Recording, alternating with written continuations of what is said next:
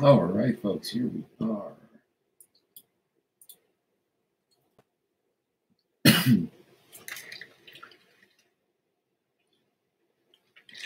Welcome, everyone, to Friday the 12th, 7 p.m.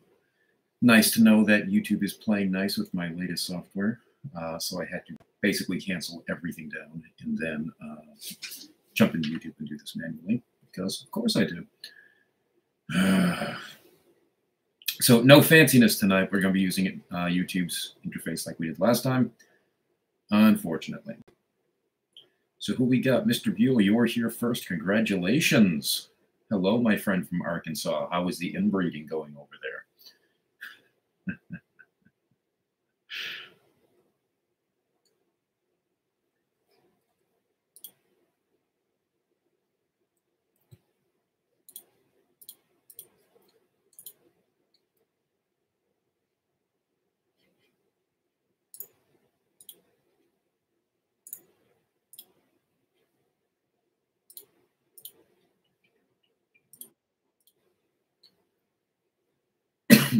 All right, close that window out.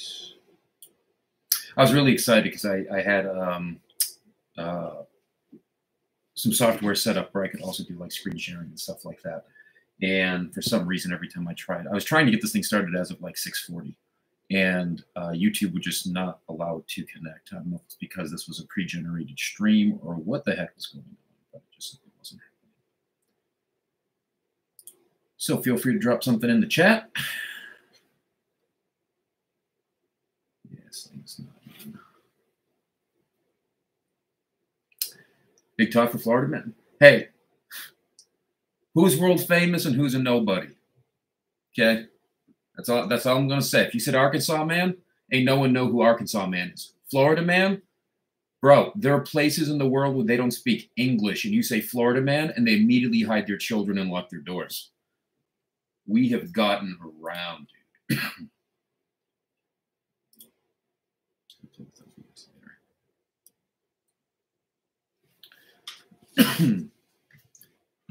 Yeah, yeah, 2/3, don't it? It's like Larry Bird walking into the third three-point competition, looking around and just going, all right, just wanted to see who's here fighting for second. It's Florida man, dude. Pastor Beckham, woken from your nap yesterday, huh? Congratulations to you with all of your new graduates, since your commencement was yesterday, Florida State College at Jacksonville. You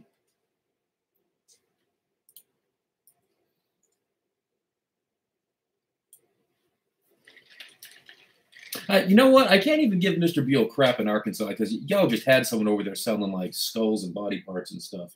So that's y'all catching up to Florida man. Y'all really catching up to Florida man. Don't know if that's a good thing or a bad thing, but we can go from there.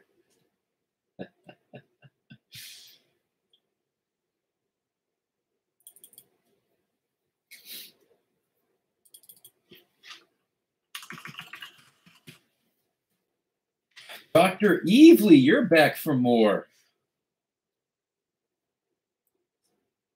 How are you doing, ma'am? Everything going well for you?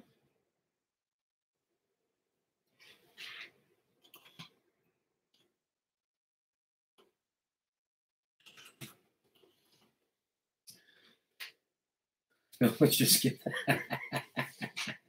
Hey, man, you cannot compete for the Florida man title if you're not willing to go ahead and throw down with the rest of the slop. I mean, whew. You're good. Site visit complete. Congratulations, sir. I bet that is going to exponentially reduce the number of gray hairs you will be getting over the next couple of weeks.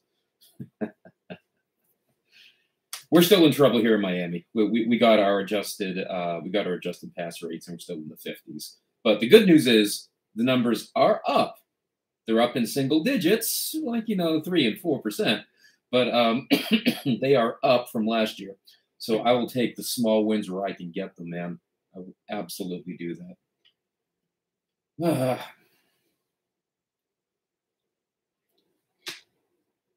Let's see here. was going to pull something up, and then I got excited that Dr. Heath showed up.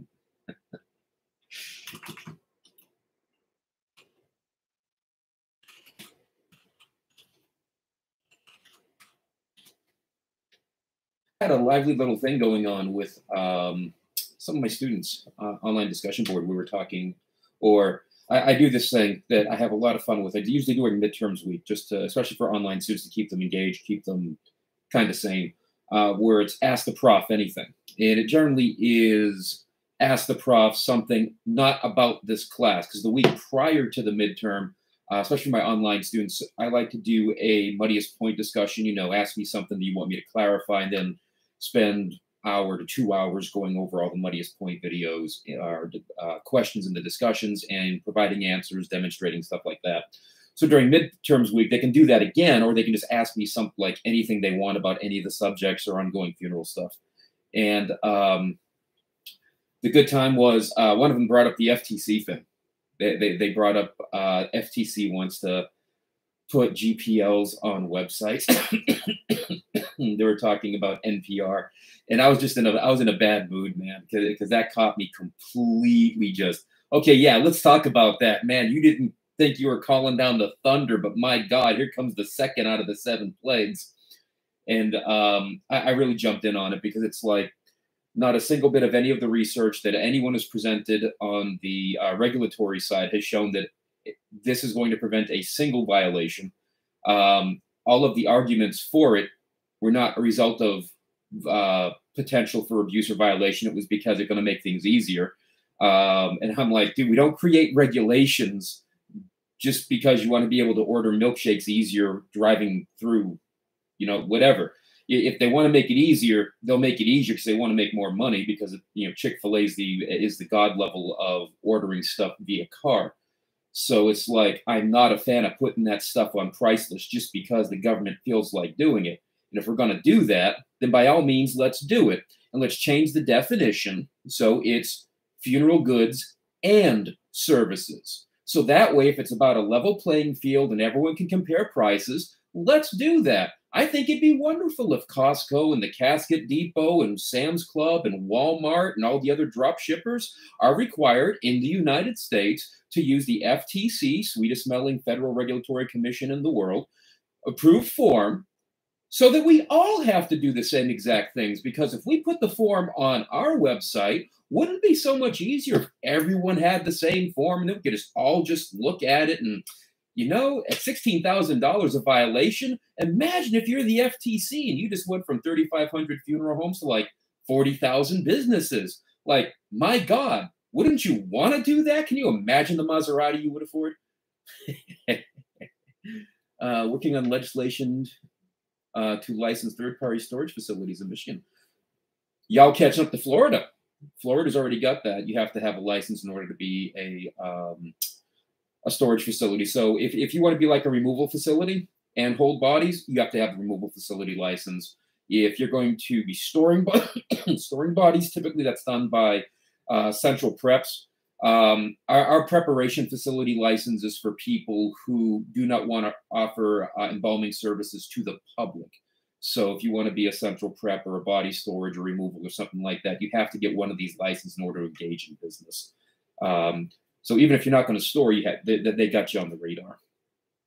Howard writes, still a challenge getting the really good students to take the boards. Dude, why do you think I'm dreading at some point? Because I know whether I like it or not, even though I'm not in charge anymore, I'm going to be part of that conversation if the American Board of Funeral Service Education puts us on probation or something like that. Like, what are we going to do to fix it? And I don't know how to fix it if they're taking tests 8 months into the gate. Like,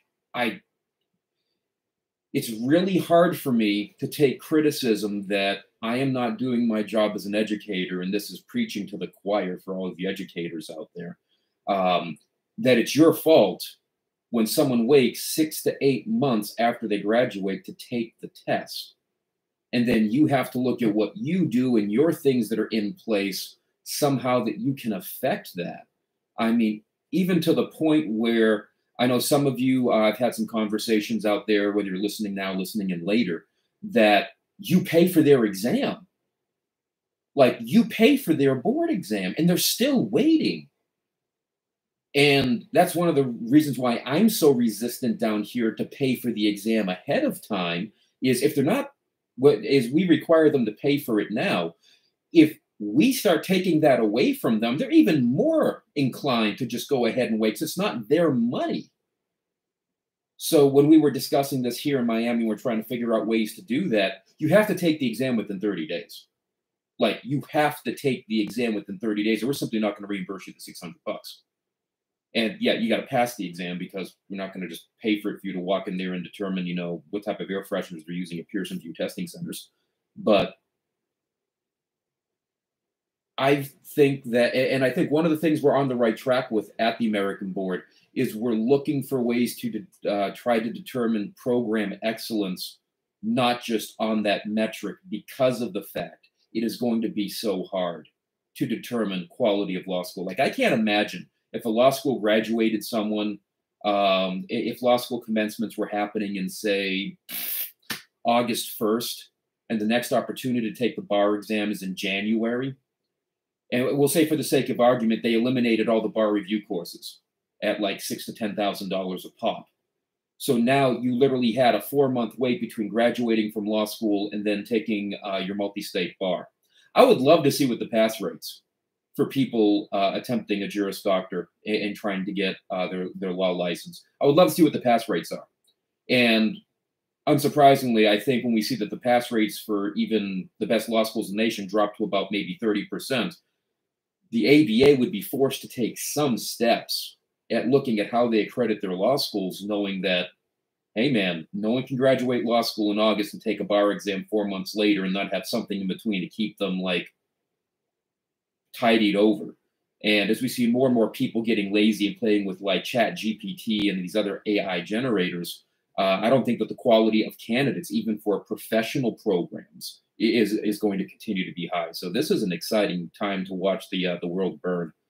How about CBS Sunday mornings free ad for Titan Casket?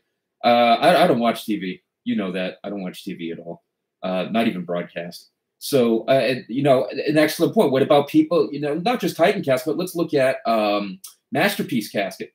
Masterpiece Casket produces arguably the best, if not some of the best, wooden caskets I have ever seen. Like, they blow everybody away. But that's all they sell. And they can sell directly from their website. They're not obligated by law, by federal law, to post on their website a casket price list or a general price list offering their services, because all they offer is goods. So I don't see how it is fair at all for people who only sell one product, that are not even regulated in the field, to go after and bully the people who are regulated in the field when they sell an identical thing. I mean, that's crazy to me. And if you're going to regulate it, don't regulate the funeral home, regulate the product, regulate the service. So if you want to engage in that behavior, if you want to do something in that field, it shouldn't matter if you're a funeral home or you're a dentist. You want to sell caskets, the price for doing business is that you must all fall under the same regulation, have the same exact things, use the same exact forms, if your intent is to protect the consumer. That's all there is to it. It's cut and dry. It's black and white for me. It can't be, well, funeral homes have to do all these extra things, and then we can jeopardize their licenses, and they have to obey all this, but Walmart can sell the same $8,000 box, and they don't have to deal with any of it because, oh, well, you know, they're not engaged in actually making funerals. So then what is it? It can't be consumer protection. It has to be picking on funeral homes. And I forget what the statistic was, but the violations of the FTC funeral rule and people going into the NFDA offenders program are some of the lowest numbers we've ever had. So there's clearly not a lot of abuse about people violating at least a federal rule. Now, I see lots of people getting in trouble with some crazy pricing stuff in other states because because the state uses its own form or something else. But this isn't like it was in the 80s. Like, it's not even close to the way it was in the 80s. Squid, you made it. Hey, Navy girl. Congratulations, you didn't sleep through it this time.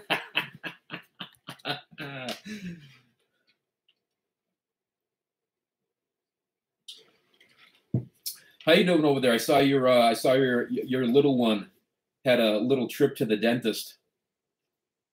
She doing okay after that? You said on Facebook she wasn't crying or anything, so I assume that went exceptionally well. Mark writes, was a gap in our law. Several popped up and they're completely unregulated.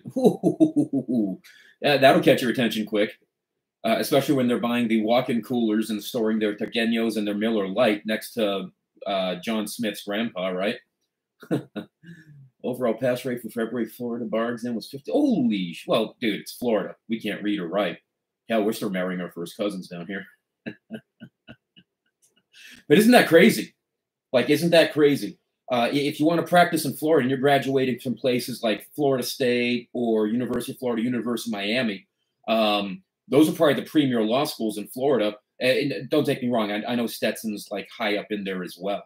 But if you're looking for like Florida practice, I'd probably say those are the 4 big law schools in Florida: UM, UF, FSU, and Stetson Law. And unless their individual pass rates are higher than that, that's pretty crazy. Like, that's really crazy.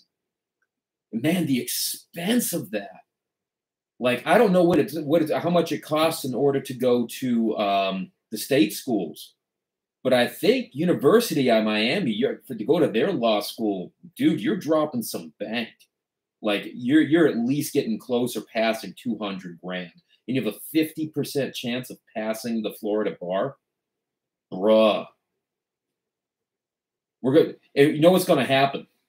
What's going to end up happening is we're going to see an extension of what paralegals can do. So everyone's going to want to become a paralegal because they're going to be able to make good and quick money, so they can take the pressure off the lawyers, just like what we're seeing right now with physician assistants, and people going to med school. I was doing great. Got the bracer removed this morning. Good for her. That's where I make her super happy. AME, American Methodists. What? Risha, how you doing, sweetheart? Can't stay away from me. Just saw you on Tuesday, and now you're talking to me on Friday. My God, your wife's going to say something. It's not too crazy out there, is it? It was amen. Yeah, so I know that, like, Hebrew doesn't have vowels, but you got to put that last consonant on there, buddy. Thank you. It was amen at the moment. African Methodist Episcopal, right? See, one letter matters because we've gone from a domination to so mote it be. 50 days before I leave Spain and head back to the U.S. Uh-oh, you better get in all the, oh, God, what the heck is it? But yeah, you can while you're over there. I'll be in Texas between July and August for a law enforcement school that the Navy waited 15 years to send me to. Well, that's good. That got you there sooner rather than later, right? You wanted to make sure they had like all the bugs worked out before they sent you there. Let me know when you're in Texas. Like, shoot me a holler. That'll give me an excuse to go over and like pay Dallas Institute a visit, say hi. Bar exam was more difficult. I mean, yeah, I suppose that's one of the things that I also get upset about when people are trying to compare bar exams to like the National Board exam for funeral service. It's like, bruh, come on. Postgraduate degree versus 2-year degree. We shouldn't be comparing these things. Like, two of these things, one of these things is not like the other. Can we guess which one it is? I'll give you a hint. Maybe the one we're not writing an essay for. We don't typically sit there and look at both sides of why we actually want to embalm them well and then how to defend why we didn't embalm them well. No, come on, man. Dear God Almighty. July 12th to August 24th. Kick ass. Angela, good afternoon, good evening, good morning, wherever you are in the world. Can you talk about oil-based arterial fluid? Yes, it's wonderful with a balsamic reduction. Add it to some bruschetta and then some fresh basil, maybe some mozzarella. It makes a hell of a caprese salad. and beefsteak tomatoes. So oil-based arterials. Oil-based arterials.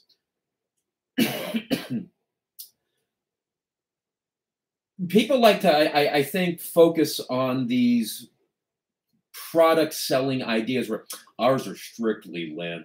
We use silicon technology. We're using state-of-the-art humectants like vegetable glycerin that Alfredo Salafia was using in 1932. So realistically, what is the purpose of the oil? The oil is there to serve as a humectant.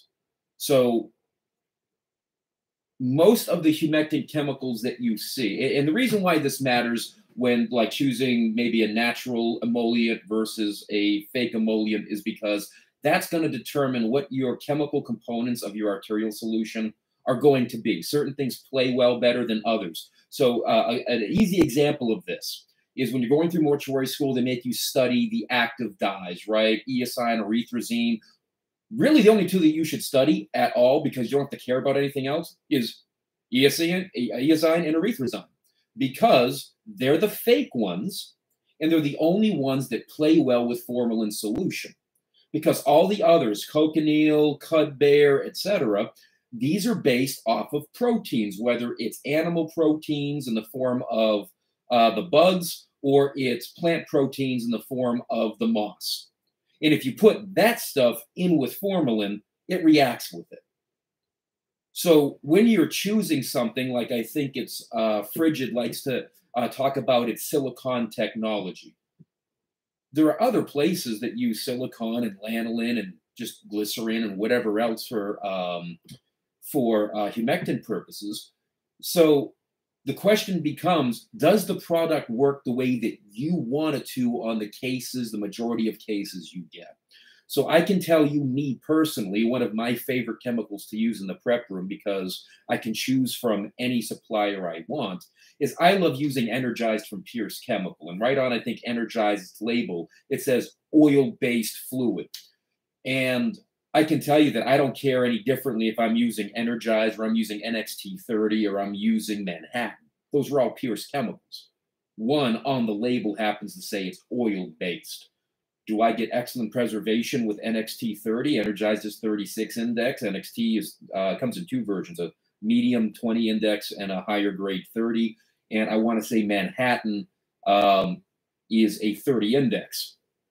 So I can use these three chemicals almost interchangeably. I don't suppose I would have a preference of one versus another, literally, unless someone is paying me to say that. I can't think of anything oil-based on the label from the Dodge catalog. Someone in chat can go ahead and correct me if you know an oil-based chemical in the Dodge catalog. I would probably hazard a guess, if we're just going to go by taste tests, that something oil-based on Dodge catalog, because it looks like something like Energized, is probably like Medicine 30, Medicine 35, 30 or 35. I can't remember. It's the high-end medicine in the Dodge catalog. That looks like it could have very similar chemical components. But they're not going to share that information on the SDS sheets as to what all these proprietary formulations are, because whether it's lanolin or whether it's silicon, what's going to kill you is going to be the formalin if you try to drink it. So I wouldn't freak out too much about oil-based versus non-oil-based. Go with what you know. So stick to, like, if we're looking for preservation, which is what we're always looking for, stick at the 2%. Stick at the minimum 2%, just like the textbook says. If you get familiar with the math and how to run the equations so that you can determine actual formaldehyde demand to meet your protein load, then you're probably going to end up using an oil base that's at 36. Probably going to use like 3 to 4 bottles of it. If you're dropping it down to like 20, you're probably going to have to maybe use 5 to 6 bottles of it. And when you use those quantities, you're probably going to see that you're affecting good preservation. What I usually see is, especially in the higher index stuff, you usually see extra dye in it because it's basing itself off that concept. You're going to have to use less of it so you don't like dehydrate bodies or something like that. And probably the stuff you're reaching for 36 index needs that extra dye as tracers and everything else. So when you're putting in those 3 bottles, you're getting something that visually is going to work with the body once the dyes start to distribute. So you probably don't want to put in 6 bottles of that stuff. But if the chemical company is doing its job well, knowing you should be using 5 bottles of this, then put in those 5 bottles at 20 index. You're probably going to see you're going to get excellent cosmetics, a cosmetic result than you've been getting, because what you probably do is like two bottles in 2.5 to 3 gallons, and then put in 2 ounces of dye because the color just doesn't get where you want it, because you're not putting in nearly enough preservative to meet formaldehyde and the formaldehyde demand of a 150-pound body. So I was very shocked, and I discovered that little thing happening when I was working with, what was it? I think it was Manhattan. We just gotten a case of Manhattan. It was the first time we'd used it. And I was working, my coworker at the time was a professor by the name of John Carlo Luera, a bomber from Texas. And one night, just for the giggles of it, because I'm old school, man, 2 bottles, 3 bottles tops, add your dye, co-injections, crap like that, and juice it up. And I just wanted to use 5 bottles, 6 bottles for some reason. I'm just like, you know what? I don't feel like putting dye in this. What happens if I just put an extra 2 bottles of the preservative? Let's see what happens. And I got picture perfect color the next day. Like, walked in and just, wow, that looks really good.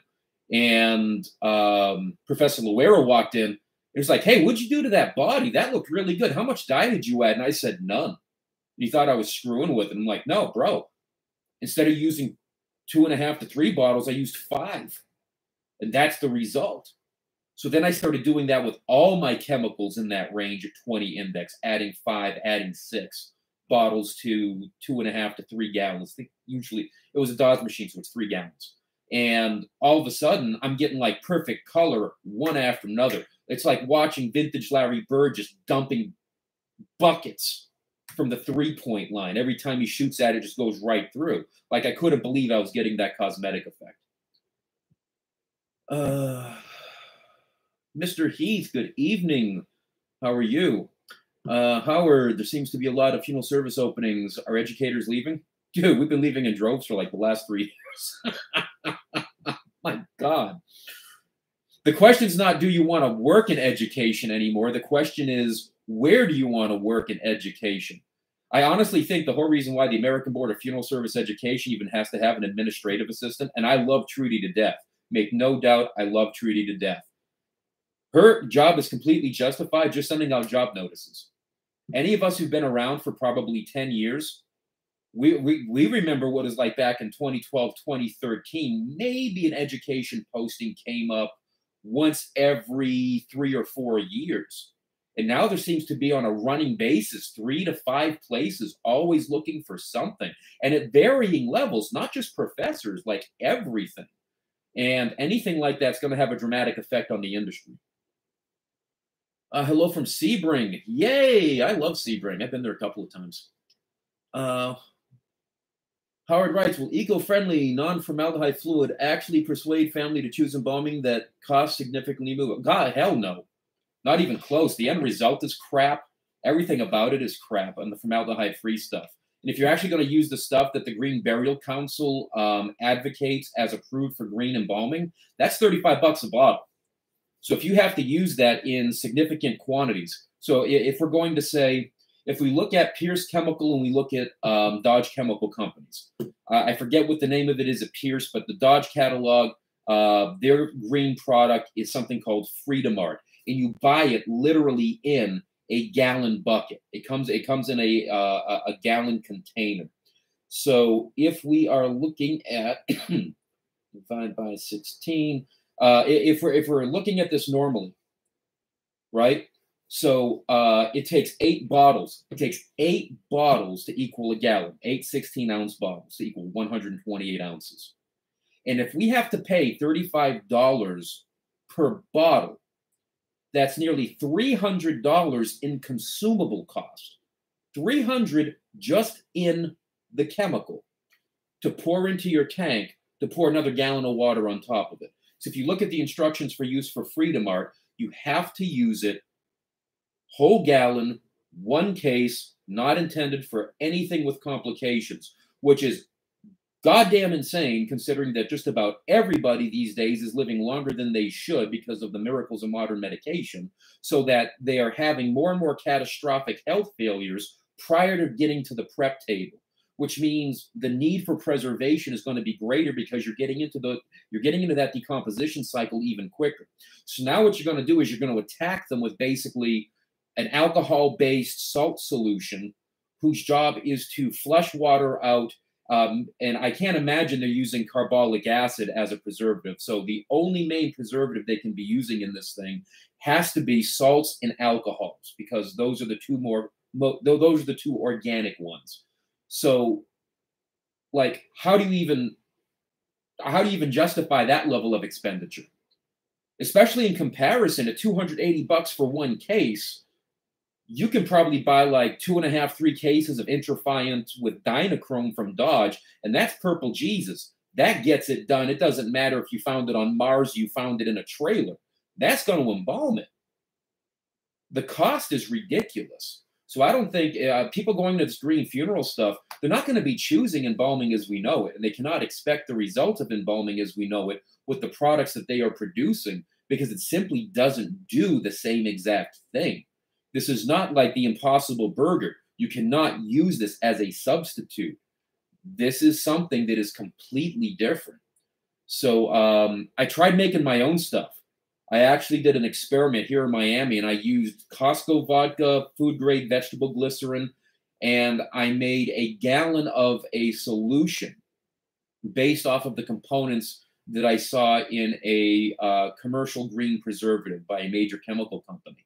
And then I followed it up with standard dilution. So I used 5 or 6 bottles of a traditional co-injection. In my case, I used ProFlow from Dodge Chemical Company. I added 3 ounces of dye from Icterine from, no, it wasn't Icterine, I'm sorry, it's Intertone. I think it was Intertone number 8 from Dodge Chemical.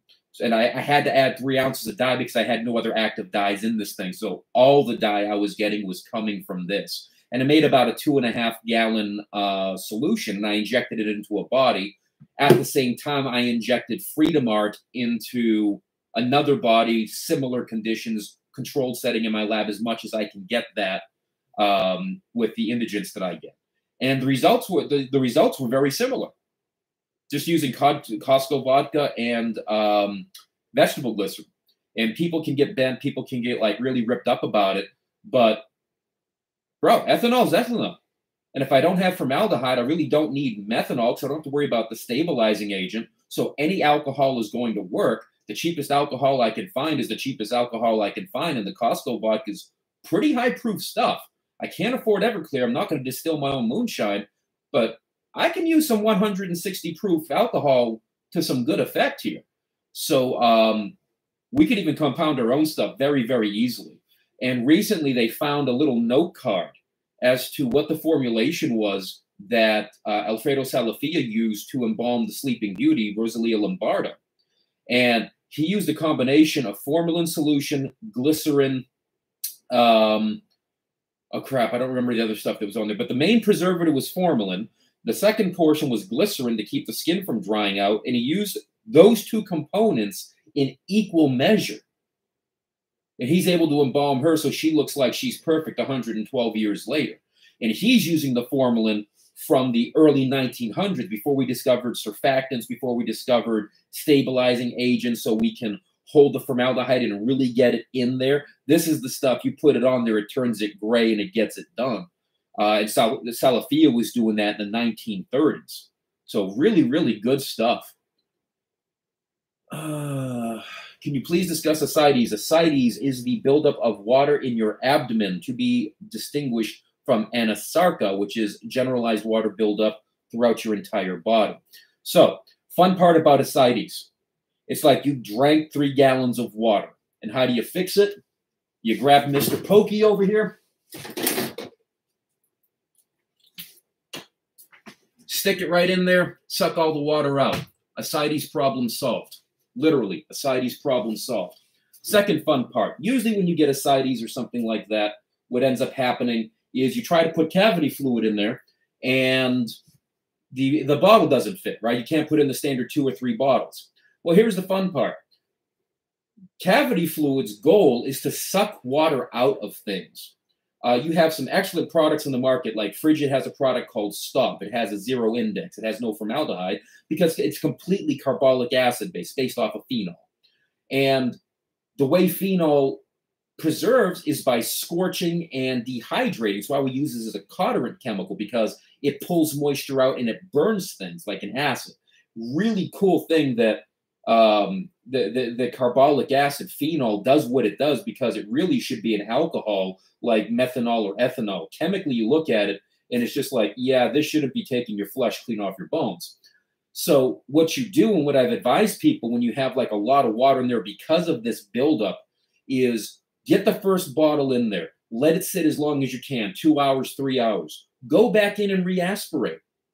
When you go back in and re-aspirate, you're going to suck out more water that just pooled, water that the stuff is pulling out of the organs. So now you're probably getting another like a quart or so out. By now, you should be able to fit in 2 bottles fully, because there are some states like Texas that say you have to put in 2 bottles to legally comply with the preservation requirement for the state. So under Texas law, you've now put in 3 bottles. 1 is a pregame in order to pull some moisture out so you can get more water out, and now 2 to try to preserve.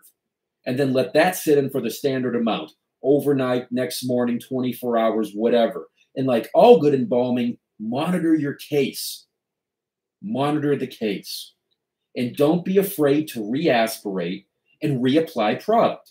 You know, I just complained about paying I think the number was $280 if you're going to use 8 bottles of green approved chemical at $35 a bottle. For every bottle of that, you can use 2 bottles of cavity chemical. It's cheaper than dirt. It's $16. And some of you folks are charging $500, $800, $1,200 for embalming.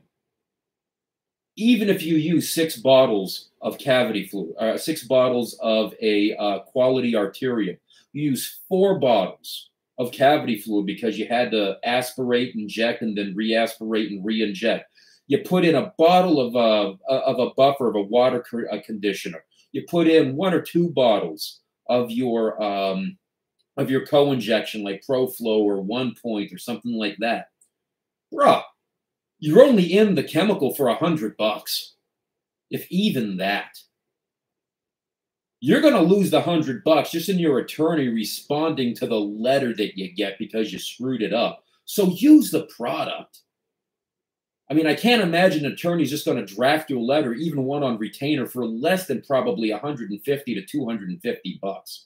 Like, it's going to cost you money. So use the extra 2 bottles. Cut back on the chance that might actually happen. So, ascites. A lot of people get this wrong on tests. Do not worry. If you just have ascites, the ascites itself is not something you factor into the chemicals you should be using to preserve the tissues. So when you're choosing your arterial, if you have ascites by itself and you have normal tissue conditions everywhere else, the ascites is a non-issue. Reach for the 20 index or something. And then until you see a complication or something going wrong, probably no need to kick it up. Some people are probably going to challenge me on that and say, well, that no. Well, the only thing the ascites dilutes is the cavity fluid. So if it's not in the tissues, then you have no reason to go strong on ascites, because your Intrafiant or your Power Tone Vivid or your Trauma Care doesn't touch it. Now, if you have ascites and normal tissue moisture and you find out that they died because of mid-grade renal failure, different story. Your kidneys are rotting. You got crap built up everywhere. Yeah, feel free to go ahead and reach for the Trauma Care. But the ascites is not something you should freak out about. Poke a hole, drain the water out. And if you know it's ascites right up front, don't even wait. Do one of the 2 things the textbook says. People don't like to say the textbook teaches you the stuff for school you're never going to use in real life. No, everything in that book is pure gold. Take a scalpel, poke a hole. If you want to be the careful version, take the scalpel, poke the hole, take the tip out of the trocar, insert the trocar into the standard point of entry, or make the incision right above the inguinal ligament and insert this basically right next to the genitals and suck the fluid out, because if anything is going to make your life miserable from the ascites, during injection is just going to be the water pressure pushing down on your aorta and pushing down on your vena cava, thus screwing anything going into your legs. And once it's in the legs, stuff coming out, because that might affect the fact you're not getting blood out of the legs, which means your legs are going to gray up, but who's going to care? Because most people aren't going to be viewed in like a mankini or something where we're going to be seeing the legs. So ascites is not really like a major problem because to fix it, it's so easy. Problem is when ascites is built with anasarca, where you have water in the tissues, which is leading you to either solid edema or pitting edema, now you have to factor in that edema to your injection. And if I recall, the textbook even says it's usually uncommon that you get both. It happens, but it's usually one or the other. And I usually find that I probably have more gas buildup on the bodies that I get here in the lab when I have anasarca, water throughout all the tissues. Then I get water building up in the abdomen, pushing things down. Again, that's just what I see. And that is probably not dispositive for the entirety of the United States. Matt Buell with the war on education. Well, that's been happening for a while now, but you'd be happy to know that Governor Ron DeSantis, the sweetest smelling governor in the world, recently signed into law that Florida schools must teach Asian American and Pacific American history in schools in Florida. So we must be discussing things like the Japanese internment camps and the invasion of Hawaii and stuff like that. So the war on education continues here in Florida. But at least it's probably like the smart thing to do, talk about the fact that we're dumbasses and put people in internment camps we shouldn't have. William, predictions on how automation and or AI impact the industry in the next 5 to 10 years. When you call to do a first call, the AI takes the first call. AI obituary condolences letters, eulogies today. What's on the horizon beyond high volume online information?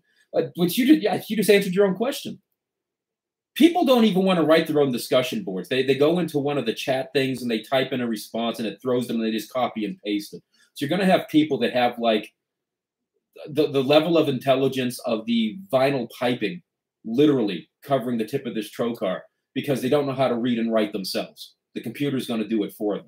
Now, there's a wonderful TED Talk out there that Professor Buell from Arkansas State University Mountain Home was telling me. I think it was Carl Kahn, Matt, I think that's who you said it was, how AI can help in the classroom. Because if it can write a paper, it can teach you. It can literally teach you. So you can ask it a question, it can help you understand something. Now, if we start blending in that with like robotics technology, we can have basically virtual tutors. We literally have Robin Williams's Millennium Man. We can start having these robot assistants at home. I was reading an article this morning, a couple of months ago when I got my tax return, and I felt like spending some cash. I dropped the dumb amount of money it was, and I got myself an Amazon Astro, which is a cute little home automated robot.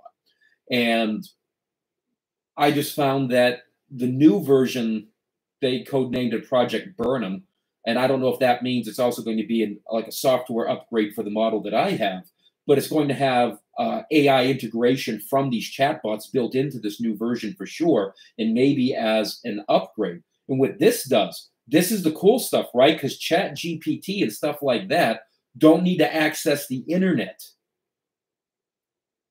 So now we're going back. If you look right back there, you look right in back of me, you can see 3 robot dogs sitting on the shelf, the Sony Aibo series. I have a ERS 111, 110, which is the one in the middle. That was the first little robot dog they made. And then next to it on each side, I have the ERS 220 and I have the ERS 210.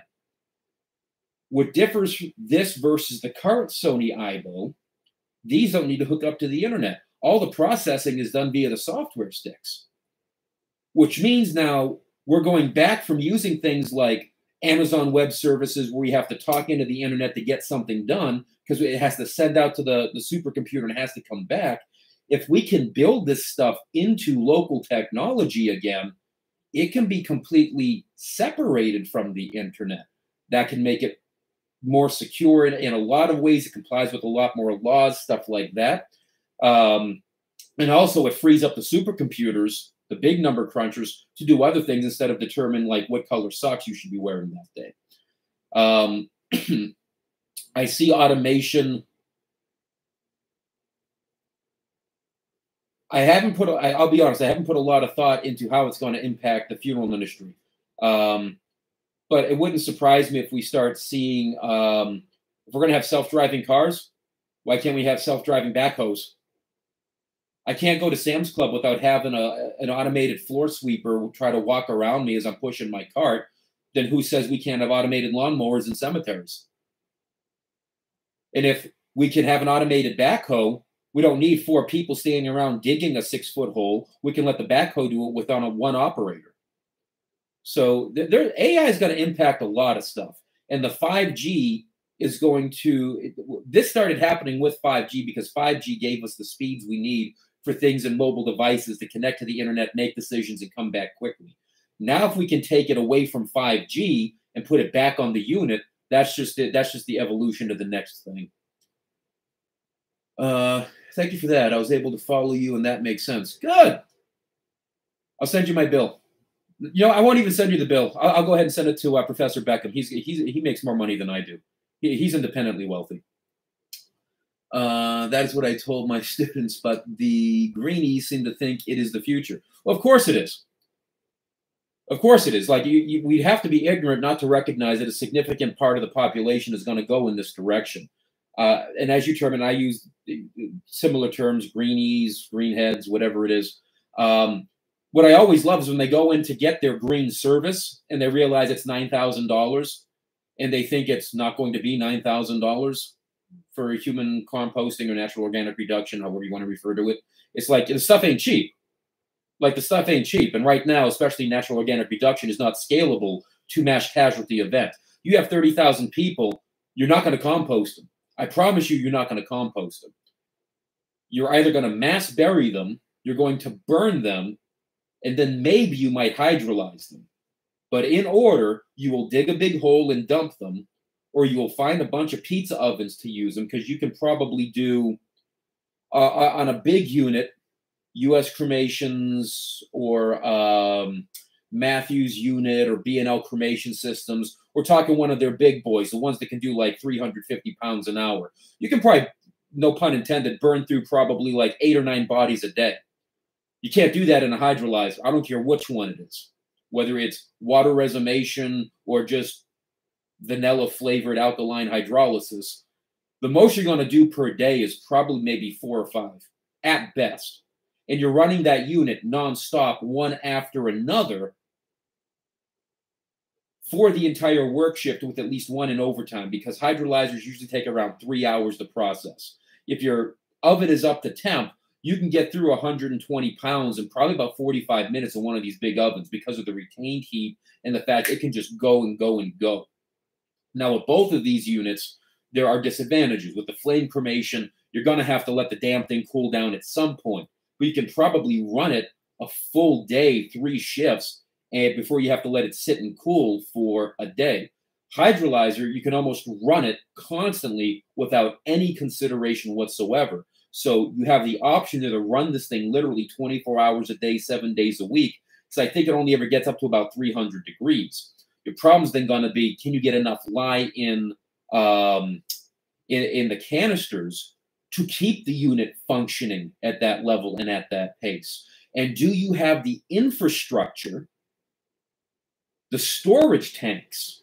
Because I don't think I know of a single commercial consumer unit, not a one of them, anywhere in the United States, not the Resumator at the Anderson McQueen Family Tribute Center in St. Petersburg, Florida, not Bradshaw's Life Tribute Centers in Minnesota. I don't know a single one that pours straight down the pipe that stays in steady operation, because it almost never gets the equation right straight out of the machine. So it has to go into the holding tank, and you have to test it.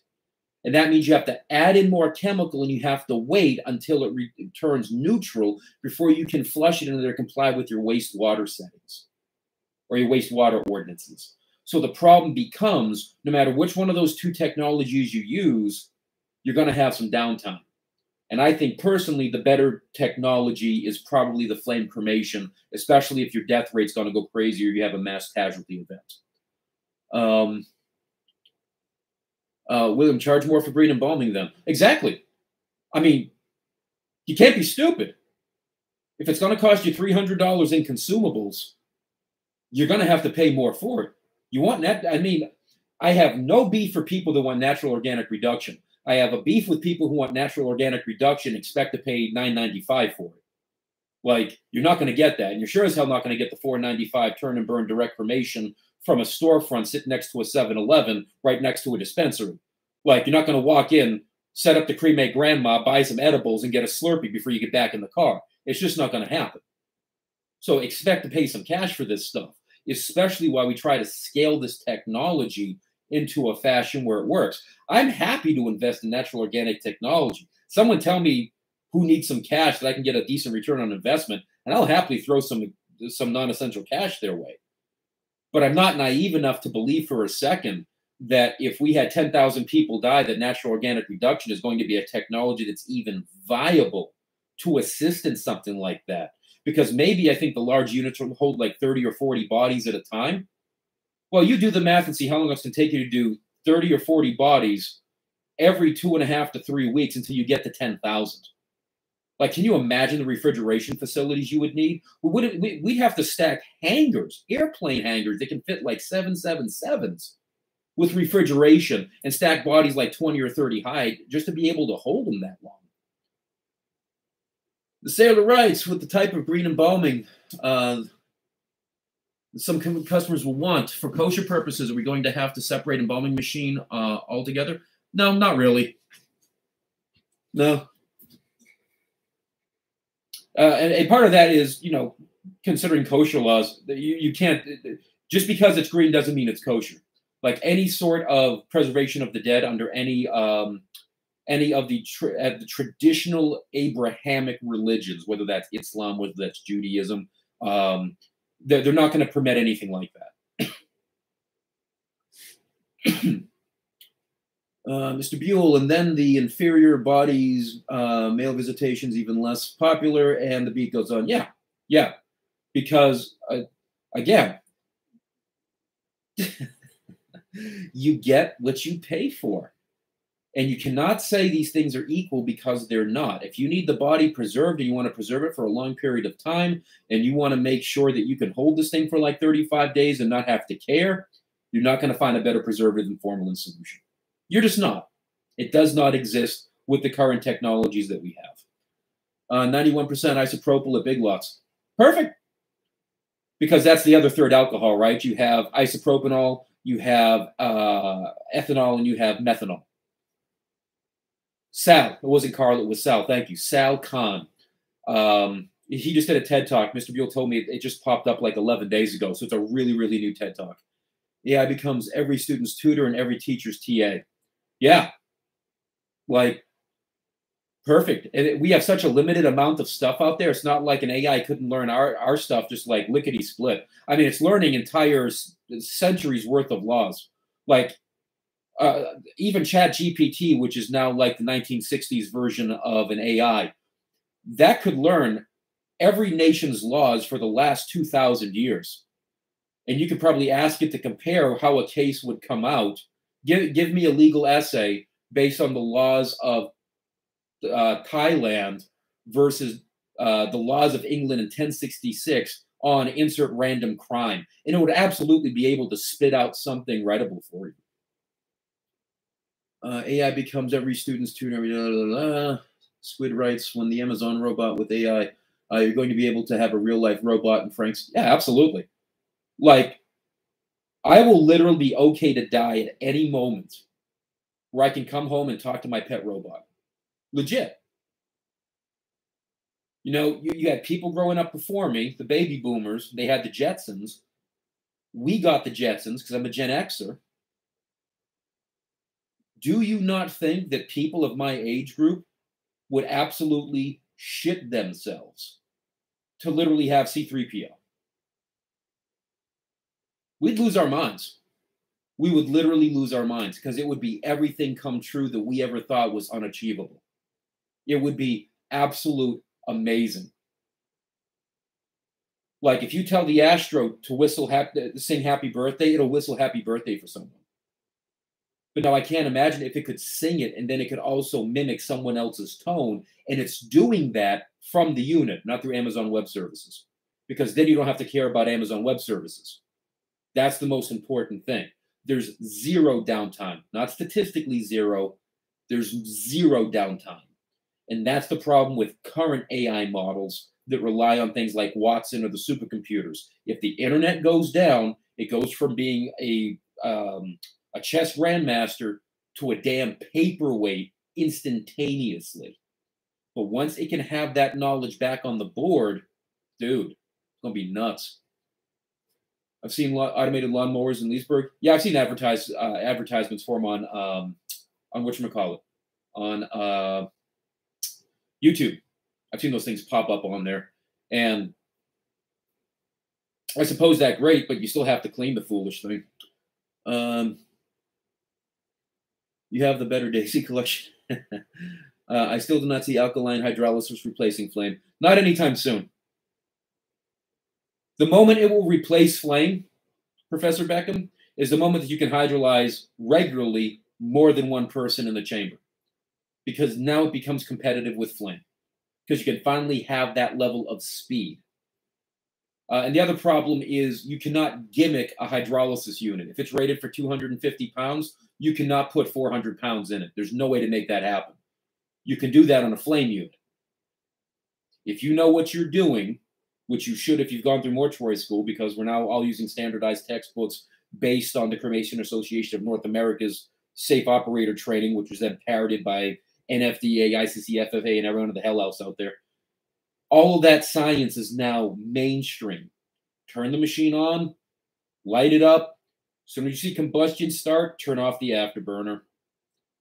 Give it around an hour, hour and a half, turn the thing back on, let the afterburner hit it again, let it ignite whatever oils are pooling. As soon as you see the combustion on the temperature chart, turn it back off, and keep doing this until you reduce the weight to something manageable, and then you can turn the machine on and treat it like normal. You can literally sit there and do 600 pounds in a unit that's rated only for 200, completely safe, with no issues if you know what you're doing. You put 600 pounds in a hydrolyzer meant for 200 pounds, the machine won't even start. It can't handle it. So then you're going to have to disarticulate the body into pieces and hydrolyze it bit by bit, which that's just dumb. Well, demand will increase for alkaline hydrolysis, but it will not replace flame. Yeah, no. And the technology, again, it can't. It cannot do the same exact thing. Kenyon, she wanted to turn Cape Cod. Kenny, big man, what's up, bro? Dan Shane wants to turn Cape Cod College into an MCI in Bummel. Hey, by all means. If that means you get bodies, experience is experience, bro. Take it what you can. And I still like that picture of seeing him in your jacket. God damn, that was funny. Thank you, everyone. Going to head to bed. Later on, Squid. Fair winds following seed. See when you get to the stateside. Stay safe. Howard, we get frozen bodies for labs most of the time. Yeah, our morgues kick in and they turn into corpsicles. What would you propose to break up the ice and improve drainage and distribution?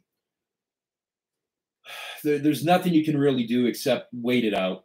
Like there's nothing. So the way we combat here in Miami is as soon as the first person comes in the office in the morning, the admin just goes right back, pulls out the bodies, and immediately they start thawing out. And then I suppose if you have to go and there's still got some like ice going on in there, then just follow the rules of the textbook. Use warm water.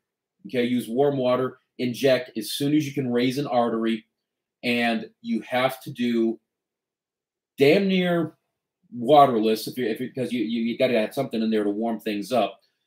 Damn near waterless, high index chemicals, because as that ice melts, it's going to create more water that you're going to have to deal with, and then slow and steady wins the race. Don't go in there at standard 20 psi at a rate of flow of 25 to 30. It's not going to work. Probably start at a creep. And I do all the bodies the same exact way. I set my pressure for whatever my pressure setting is. Me personally, I think my sweet spot is 60 psi. Most people will probably think I'm nuts. But when I go to inject, I'm watching that little flow meter just start to move before I stop playing with it. And then when it stops moving, that's when I continue to turn it. And then once it gets to about 2 ounces per minute and stays there, I let it sit there until it bottoms out again. So the first 15 minutes of me embalming a body is literally just putting water in or putting solution in, and then the solution meets the ambient pressure of the body, the osmotic pressure of the body, and then I turn the rate of flow up a little bit higher again. So it pushes a little bit more so it can displace the water in front of it. And I literally keep doing that for the first 15 minutes until finally it stays at the 2 or the 4, whatever I'm injecting at. Because once it hits that, I know I've got return circulation. By that point, the slow saturation should have given me distribution everywhere that I want. And now, after I start paying attention to where I'm seeing color, I can start modifying things. Dropping arms over the side, putting legs up, pivoting the table, doing whatever little massage I want. And I don't take drainage until the first gallon is in there. So the only time I ever do concurrent drainage is if I have anasarca. As soon as I see all the edema, that's when I open up. What a surprise, that's what your textbook says. So literally, I do exactly what Robert G. Mayer and Sharon G. Mascarello and all of their co-editors say, here's how you embalm a body. And again, what a surprise. It works pretty damn well.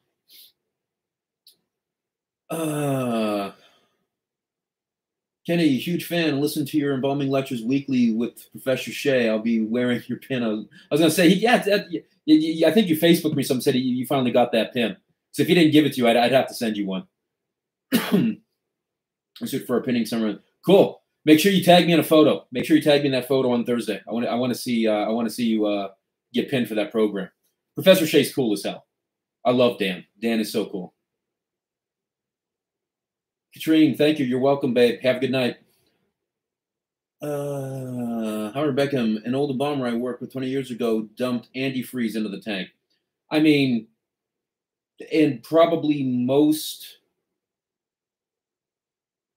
it would not surprise me to find that ethylene glycol is in most embalming chemicals in most catalogs, considering the fact that it's one of the things that's in most of our chemicals. I mean, literally antifreeze is in there.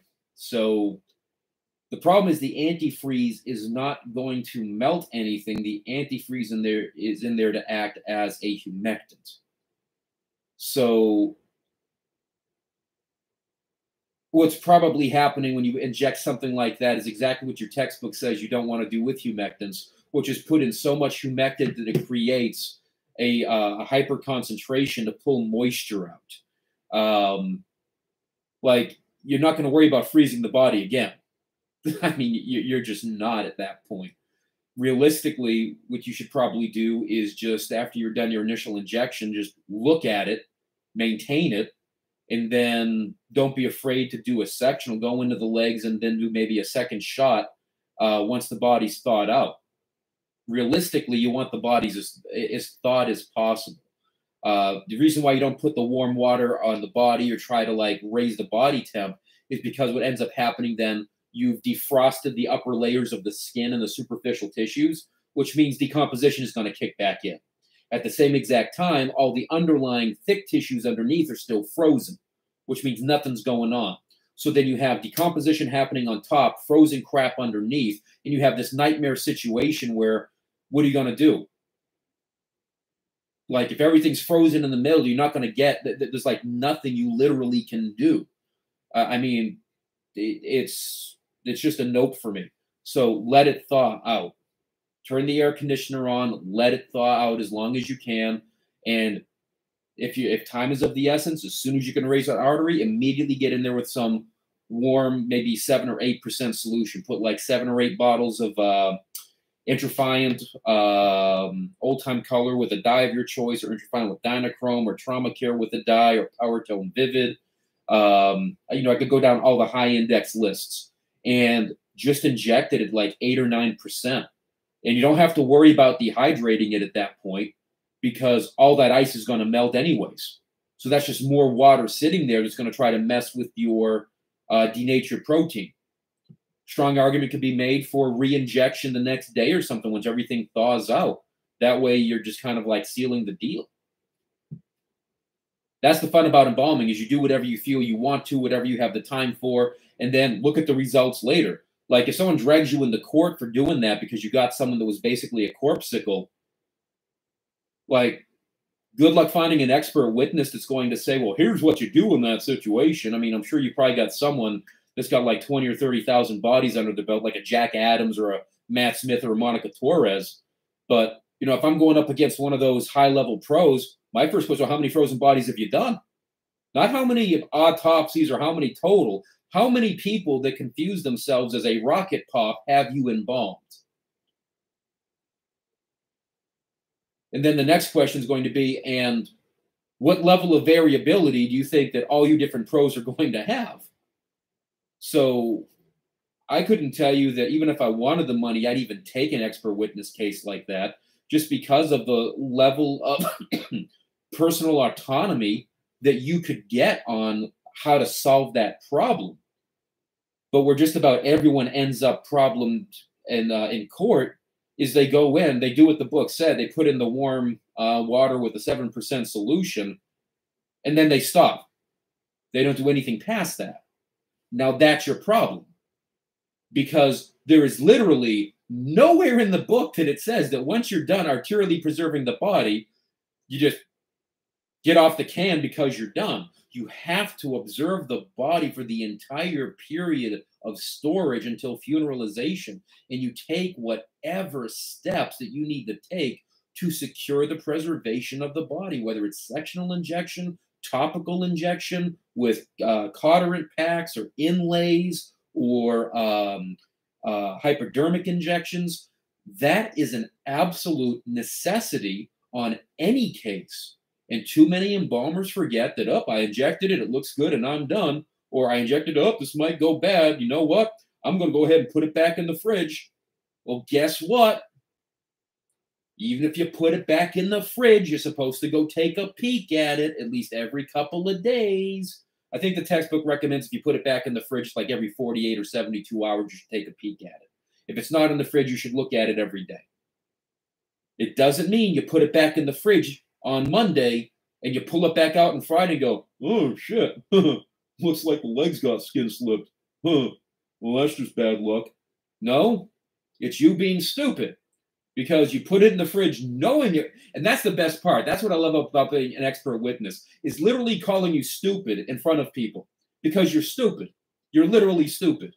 Why'd you put it in the fridge? You embalmed it, but then you put it in the fridge. Why'd you put it in the fridge? You put it in the fridge because you knew it wasn't going to last. And then what did you do? You left it in the fridge. You didn't even check it. And then now you're trying to say, and you have said under oath when we deposed you, you were surprised it turned out like that. You are literally too stupid to breed. Mein Gott in Himmel. Like, you're either lying or you're dumb. I can't make a statement as to which one it is. A lawyer can infer it in their arguments maybe, but you can only be one of the two things. You're criminally stupid or you're lying. And you shouldn't be either of those if you're an embalmer. My God. That's what kills me. There's no middle ground.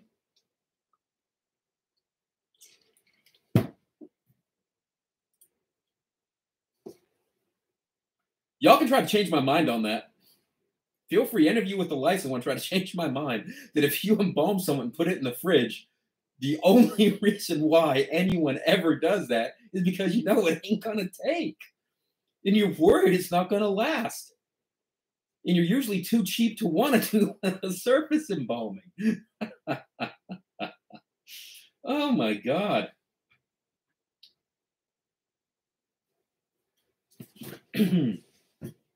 Put this back before I literally stab myself.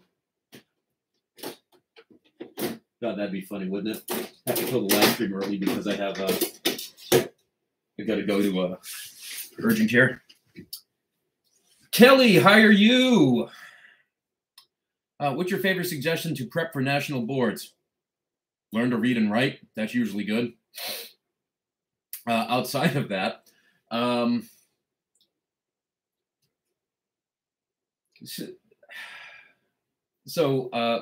dead program. So full disclosure, I know Dr. David Pennington at the State University of New York at Campton, who is the guy that owns the Death Education Assessment Drills MBE exam simulator. I'm familiar with his website. I've used his product, etc.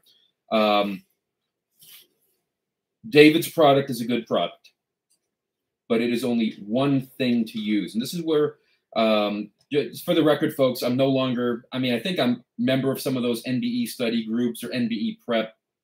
I've unfollowed them. I think I've taken myself out of those groups. I'm just tired of it. Too many people think it's the end all. If I do the dead simulator, I'm going to pass. No, you're not. Okay? And that's the wrong assumption to have. The most important thing to prepping for the national board exam is to drop the 65 or 70 bucks and buy the national board exam study guide. Okay?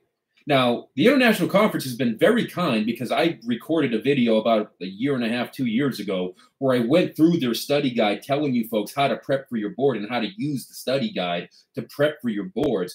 They didn't copyright strike me. They didn't ask for a removal of my video. Having said that, knock on wood, they're probably going to now. But at least there's a new edition of their study guide, so it's, you know, old material. But the principles are the same. And what you have to do is look at that study guide, read where the questions are coming from, look at the professional expectations, look at the content outline.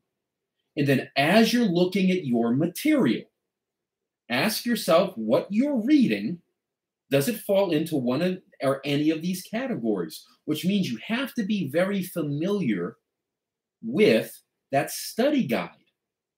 Because you may be reading something in one book and you might say, well, wait a second. Hey, this sounds like something that I might have seen in the sciences section under this outline. And then when you flip over and you look at that again, you're like, oh, crap. So now you know that something that you didn't think might be in the sciences section or the arts section or whatever it's going to be, there's potential for that to be on there. Now, I am very guilty of telling people for years, I admit this, that the National Board Exam Study Guide is an absolute waste of goddamn money. I literally said that for years because I was stupid. I was criminally stupid. And I did not understand how to put these two things together. So me saying something is completely useless without having put some thought into that is big slap on me. And I still see people say, oh, that book's useless. The questions aren't worth it. Now, that's true. The questions aren't worth dog spit. But you're not buying it for the questions. You were never to buy that for the questions. You were there to buy that to see what is it that has the potential to be asked for these 60 questions, for these 22 questions, for these 5 questions. And then go to the next one. What are they going to ask in these 22, these 18, these 16? So then you have an idea. So I know a lot of people go in there and they start tearing up their chemistry book because, oh my God, I sucked at chemistry. It's my hardest subject. How much of the stuff are you looking at in that study guide has a basis in chemistry? This is not a trade secret. Okay, this is in their study guide. This is something that you can buy that's available right now from their website and school bookstores. So I'm not letting out the bag on any of this. The 2 places I see the most chemistry, funeral cervix sciences and the embalming domains. That's it. So looking at the embalming domain, and I don't remember how many questions are in the embalming section. I think it's like 57 or 60 or something because it was updated in January. But we'll say for the sake of argument, there's 60 in there. 1, absolutely factually true statement. There are no 60 damn questions on chemistry on a board exam ever, ever, ever. Okay? Never. I'm absolutely positive that there has never in the history of the National Board exam been 60 chemistry questions to take up the entirety of the embalming section, because for the love of Christ, that would defeat the entire purpose of having an embalming section. So they're not going to do that. And that would cause huge problems, because I'd love to see them try to say that their exam's legally defensible when it literally says embalming, but you did nothing but ask chemistry. Like, bro, okay, no way. There's no way that anyone in their exam committee is that stupid. So how much time are you going to spend knowing that anatomy, micro, path, and chemistry are part of the 20 questions of funeral service sciences, and chemistry is also going to be part of the embalming for 60 questions? And if your answer is you're studying more chemistry than embalming, you shouldn't be. Doesn't mean don't look at it. You certainly want to maximize your chances of getting a question right, but you can't be hammering that. Second thing, when professors, anybody tells you, here's what you write on your note page, here's what you put on your scrap paper, you are practicing writing on the whiteboard for your national board exam. So I tell people all the time, if you feel that you are going to get questions on how to name compounds, you might get a question on a board exam that has to do with, what do you call a carbon chain that has 7 carbons and a double bond? Now, does the question exist? I don't know if it does. All I can tell you is I didn't write one if it does, and I guess for some disclosure, I can't imagine that something like that exists. So let's say, for the sake of argument, that question is out there in some way, shape, or form, because it could be there, because it is one of the accessible areas. Daleen, please don't sue me, sweetheart, okay? I tell everyone in my chemistry classes, here's what you put on your whiteboards: meth, F, prop, but, pent, hex, hept, oct, non, dec. Left side of your scratch paper. Right side of the scratch paper: ein, ein, il. Single bond, double bond, triple bond, side chain. So SB, single bond, DB, double bond, TB, triple bond, SC, side chain. What do I have? 1 to 10 on one side, bonds on the other. And it just told me that I need 7 hept, double bond, ene, no side chains. I'm looking at heptene. I'm not guessing. And I've written this down on every piece of scratch paper in every class I've ever taken since then. So if I'm in accounting, I get my scratch paper, I immediately write down the stuff I want to practice. I've taken restorative art, I immediately draw my color wheel, I put in all my abbreviations. So in the chance that they might ask me about a complement or a double complementary or whatever, I got the wheel in my face and I can just go right across and look at stuff. And every time you sit down to do the scratch paper, you write the same exact thing. So by the time you literally sit down on a board exam, the first 3 minutes, 5 minutes, you're sitting there pounding it. Now, I don't know if Dr. Evely's still here, but Dr. Evely is a lawyer. Dr. Evely went to law school, passed the bar exam, brilliant dude. And I'm willing to bet, if he's still listening, Mark, please tell them if I am lying. When you take a board prep course, a bar prep course, a good portion of that course and a good portion of the stuff you learn in law school is when you sit down to do, especially the essay portion of the multi-state bar exam. The moment you see the topic that you are looking at, the first thing you do is you outline. And the only way to outline your argument for that essay is to remember all the stuff that actually goes into that legal area, because you can't possibly you can't walk into the bar exam for the essay and immediately start writing down a constitutional law outline. You can't just start writing down a criminal law or a civ pro or tort or contract or whatever it is. You can't start writing things down until you literally look at the essay to see what it's asking about. So you read the question at the bottom of the word of the essay problem, and then you start reading from the top. So the first thing is, what are they asking you about? Because you only want to limit the essay to what it is that they're asking. And then from there, you go to the top and you start reading the essay down so you can see, what area of law am I working in? And what are my limitations? Because in legal essays from law school, they might put a limitation in the paragraph. Don't talk about the ex-wife. Talk about this relationship right here and only this between these two parties.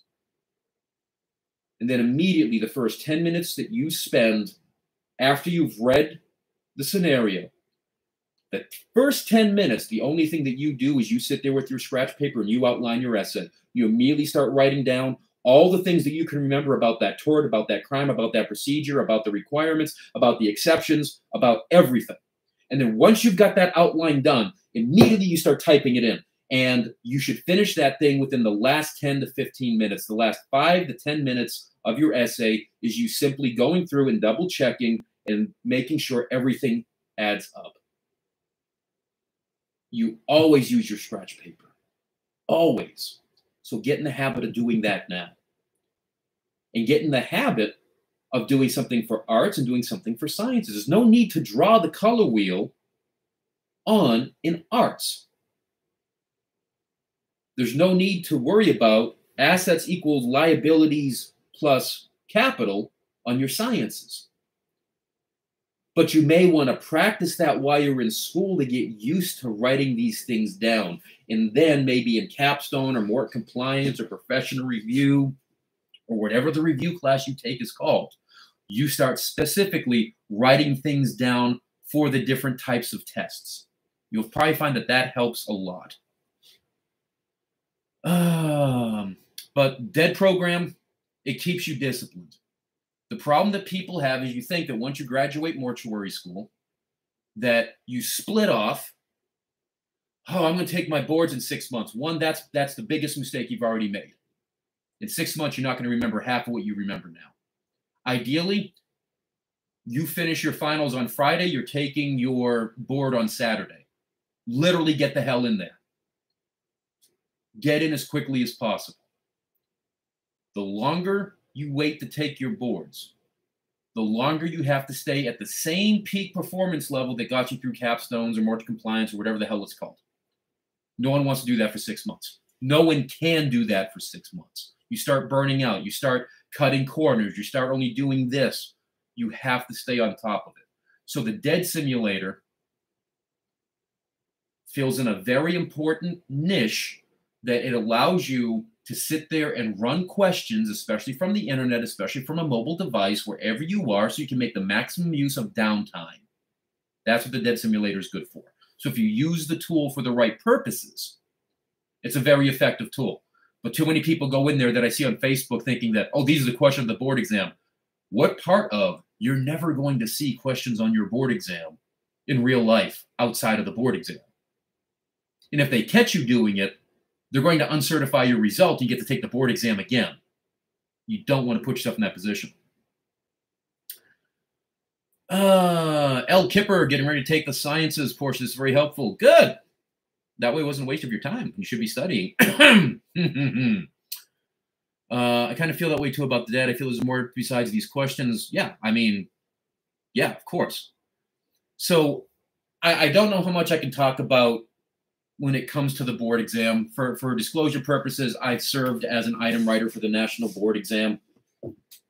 I don't believe the international conference will have a huge problem with me saying the following statement. If they do, they'll let me know and never say it again, and I'll delete the video later. When they advertise in the proper circles for item writers, which a call goes out and people sign up to be item writers, and it's licensed professionals that can include professors. The one thing that all the item writers have in common, they all have licenses. They're all funeral directors. They're all embalmers. They all have licenses. And I believe they're all dual licensed. So they're not just funeral directors only. I think they might be. I wasn't really paying attention to the criteria. I've got to be honest. But I'm willing to bet the majority of them are dual licensed. It's not like two people. They don't do item writers, just get like two people. They get a bunch of people, like 30, 40, 50 people. And according to their need, they get however many warm bodies they need to write questions. And these people are going to generate some questions. And if they do this every year, so I am not going to tell you a number that is real, okay? If they get 50 people and they tell those 50 people, you're going to write 25 questions, well, you do the math of how many questions those people are going to generate in 1 year, in that one sitting. And if they do this literally every year, again, you do the math. How many questions are they getting every year? You will never get ahead of them. You will literally never get ahead of them. And I take my NDAs and the things that I promise when they allow me to do stuff very seriously. I do think some disclosure and some transparency is fine. I don't think I've said anything that they're going to be pissed off at me about.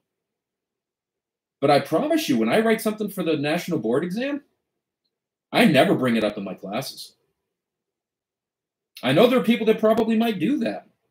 But when I said that this is your property, I want nothing to do with it, I literally, if the International Conference ever contacted a federal law enforcement bureau, because if I am messing with them, it's going to be a federal case. Like that we're cross state. There's so many ways this becomes federal law issue. I want them to come in and search my computer and spend all that money and not find a damn thing. Absolutely, I want them to. I think that'd be the funniest thing on earth. Y'all went through all that hassle and you literally didn't find shit. I am that level of troll. But I am also a man of my word. If they say, hey, if you write it, you can't use it again, and you can't do hint, hint, wink, wink, I'm not going to do it. Because if I do a hint, hint, wink, wink, what are my students going to think? Oh, I'm going to see this question on a board exam. No, you're likely never going to see that question. You don't even know if that question got okayed for deployment. So it literally serves no purpose whatsoever for me to disclose anything about any questions I've written or I've seen or anything like that, because it does a disservice. The only statement that I can make for any of you taking the national board exam: study everything. Read their study guide. Look at where things fall. As you are reading the material, as you're going through your books, ask yourself, how can this be used against me? Are there terms like what I'm seeing here that can be confusing against other terms? And if the answer is yes, hey, this looks really similar to this other term, chances are pretty damn good that item writers know that too. And what are we going to do? We're going to put confusing terms that are similar as A, B, C, D, E's. So you really have to know what something is. But if you know all 3 and 4 of these things are together and you've already been practicing that, that's probably the most important thing that I can tell you, is that as you're looking at the material, chart things out, especially similar words. See what the fine differences are between them. That's especially true for some of the gen ed stuff like small business management, where there are so many terms that can be very, very, very similar. So that way, if you do get something like that placed side by side, you're not getting wrecked. Howard, learning the subject matter is key. Knowing how to read the questions to understand. Yeah, exactly. Learning the subject matter. And what's the best way to learn the subject matter? Memorization, side-by-side comparisons. Why I encourage people to do charts. And the next thing, the most important thing, get with the study buddy. Gym buddies are important. Study buddies are important. In fact, funny story, true story. I got a Facebook message from my mortuary school study buddy 2 days ago to ask me a question about Florida law. Not the first question I've gotten from him in like 15 years, but still, he gets a question. One of the first people he thinks to ask is me. Now, he knows I'm in mortuary science education. He knows that, somehow or another, I remember how to rub 2 sticks together to make smoke. So he knows to reach out. But he's still my study buddy, man. And if it wasn't for him, I'll tell you right now, if it wasn't for Pastor Tom Monroe, I probably still would have never graduated mortuary school. But it's because of him keeping me honest, and getting together right before we go in for midterms and stuff like that so we can go over topics together, talking on the phone, so we didn't have FaceTime or Facebook Messenger or any of that crap. Dude, he's literally the reason why I passed. Not because he told me answers, literally him and I just working on the material. And I spent easy 30 to 40 hours a week studying, in addition to working at my funeral home. If you were to find my ex-girlfriend at the time, and she's married living in England, she will literally tell you that I was never anywhere, even when I was hanging out with her, that I wasn't studying or I wasn't thinking about mortuary science, or I didn't have note cards or something somewhere on my body. So if I was just sitting there, or I drove off, just pick out a card and start looking. Literally everywhere I went, I was studying. Had to. Agreed, that's how I got through the arts. May not be cool, but study the glossaries and the study guides too. Absolutely. Absolutely. Knowing the terms. Absolutely.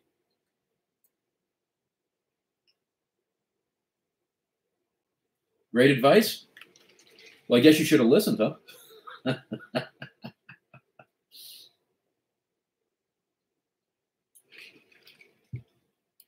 We've averaged about, I think the most I've seen was 12 or 13 people, and right now we got 8. So this has been going good. And every time I'm done one of my little like infantile rants, there's usually more stuff to talk about. I think I finally got to the bottom of the chat. I'm still pissed, for those of you here first, I'm still pissed I couldn't get that studio thing to run. Because legit, I was going to like pull stuff up and like do things on the screen and demonstrate some stuff. And because I couldn't get the stupid studio running, I can't literally do any of that, because I'm using the generic Facebook, whatchamacallit, the generic Facebook interface. Ooh, open commission meeting for the Federal Trade Commission on May 18th. What are they talking about? Policy statement on biometric information of the FTC. Okay, well, we don't really care. Health breach notification rule. That ought to be a fun one. FTC privacy. Yeah, who cares? Dude, who's on the commission now? About the FTC. Who's left? Commissioners. Here we go. I'm not a fan of Lena Khan, who's the current chair. I think she was an appointee under Barack Obama. Commissioners. I think we lost to Trumper. I think the one that we got in there. No, 2021. So she's a Biden appointee. Dude, they still haven't replaced the 2 that are missing. Yo, someone get on the phone and call Joe Biden. Tell him to do his job, would you? So one had retired right as they were discussing the whatchamacallit, the FTC funeral rule back in October, I think it was. One had just stepped down, and then the other one was a woman that was appointed by what's his name, President Trump, because there should be 5 people, and they're down to 3. So Biden. Oh, is she a Trumper? Commissioner Slaughter? I think she's a Trumper. No. Yes? Yeah, she's a, okay, so she's still on there. Okay. This may be a bit premature, but after the boards would be a good way to prepare for the state exams. I'm in Florida in an internship right now. I want to get it knocked out right after the boards. So Dr. Penipent, through the Death Education Assessment Drills, he actually every so often contracts me to do a Florida law review. So that's one option if you want to do that. In the upcoming months, there may be some other options as well in regards to like test simulators and stuff like that for the Florida laws. If you're on the YouTube channel, something like that, I'm sure I'll post something or whatever to let people know when these other tools come up and running. But the Florida laws are obscene. I know you might want to dive in as soon as your boards are out, but if you haven't looked at the Florida laws, when you do, just you'll know why I'm laughing. You will probably put more effort into studying for the Florida laws and rules exam than you ever did for most of your boards, honest to God, just because it's an obscene amount of information. and you only get 50 questions. Most important advice I have about Florida laws and rules, though. When you take your Florida laws and rules exam, and if you fail it, one, don't let it get in your head, because I think they said Howard reminded me their pass rate's like 50%, like 40-something, 50-something. I think Mary Schwantes, the executive director of the director of the Division of Funeral Cemetery and Consumer Services, I think mentioned at one of the meetings a couple of months ago that that the pass rate's like either just under or just about 50%. I think that actually is high, but okay. You can review the exam. Can't do that with a national board exam, but you can review your Florida laws and rules exam, and absolutely do so if you fail it.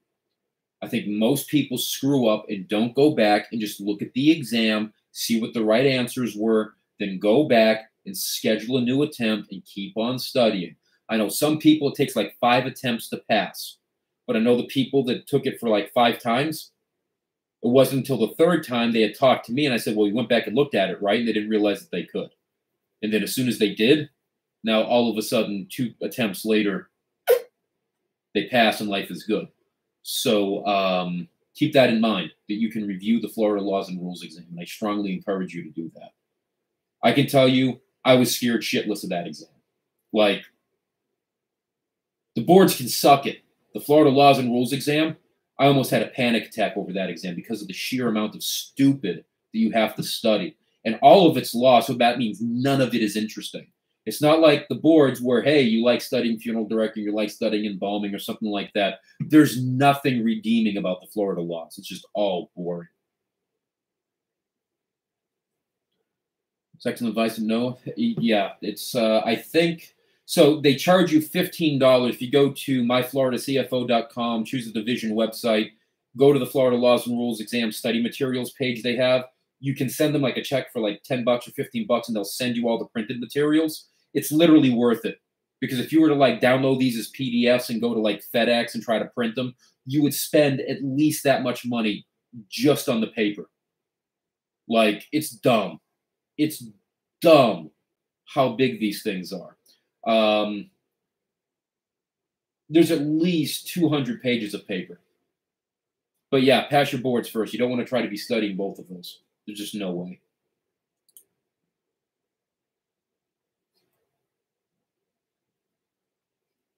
Professor Beckham, were you scared of that exam too? Like when you started studying for it? I can ask you because I know you're Florida licensed.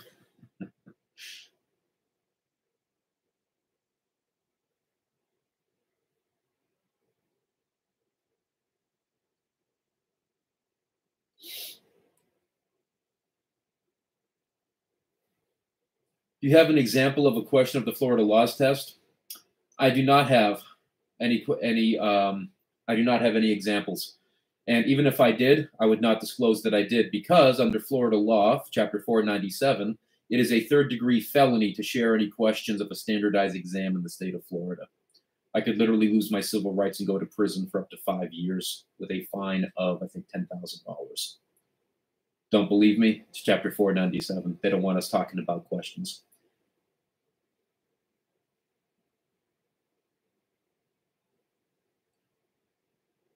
Not asking you to do that, just like the wording. What do you think the wording is?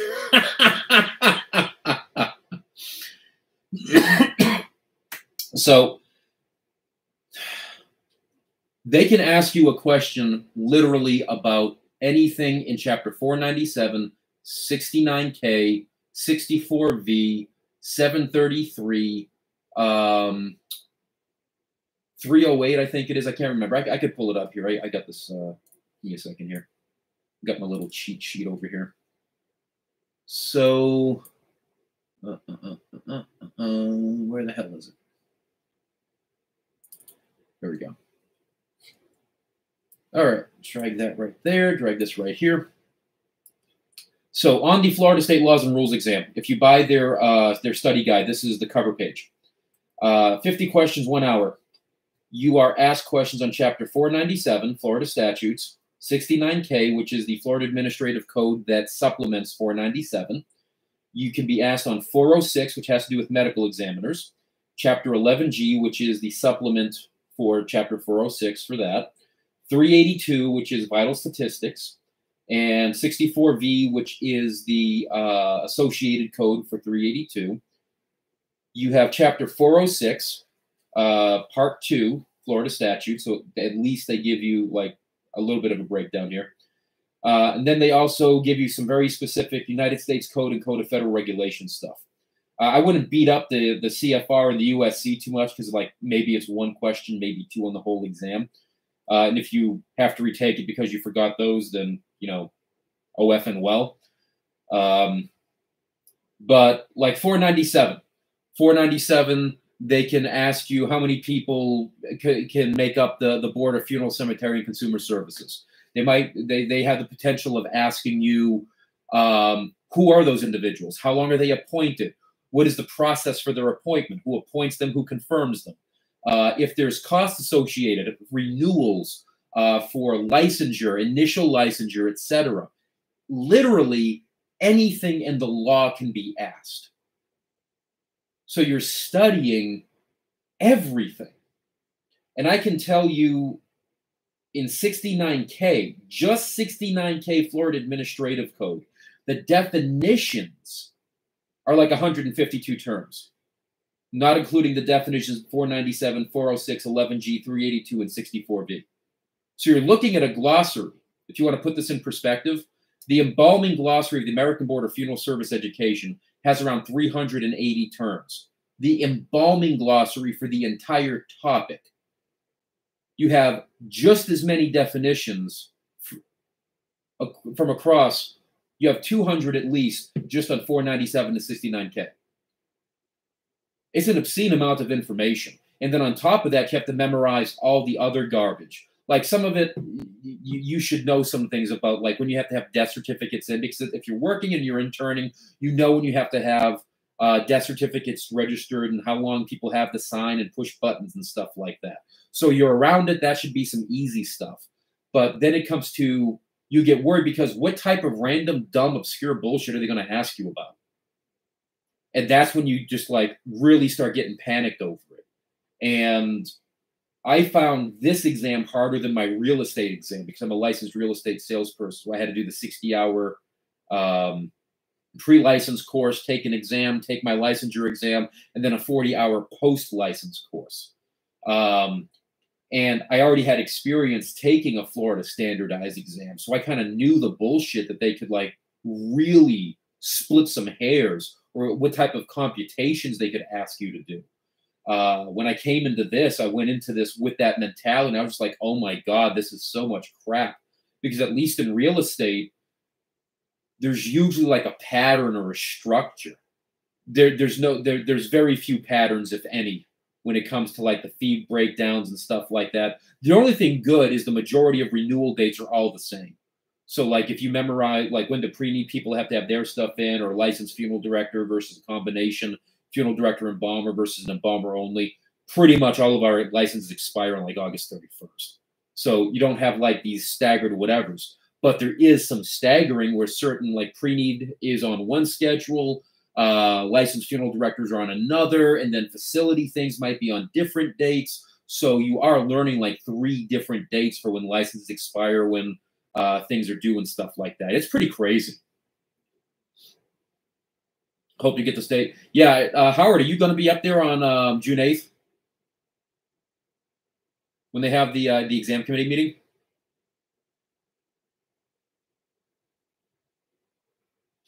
I confirm with Mayor. I'm going to be there for that. I'm going to be there for that meeting. Do not forget federal. Yeah, I mean, when you look at the breakdown, though, like that's one of the things I have to temper. There's a lot of paper. There's a lot of paper for the U.S. codes and for the Code of Federal Regulations, but it's only like one question on the exam. So again, it comes down to, and that's where I think people screw up.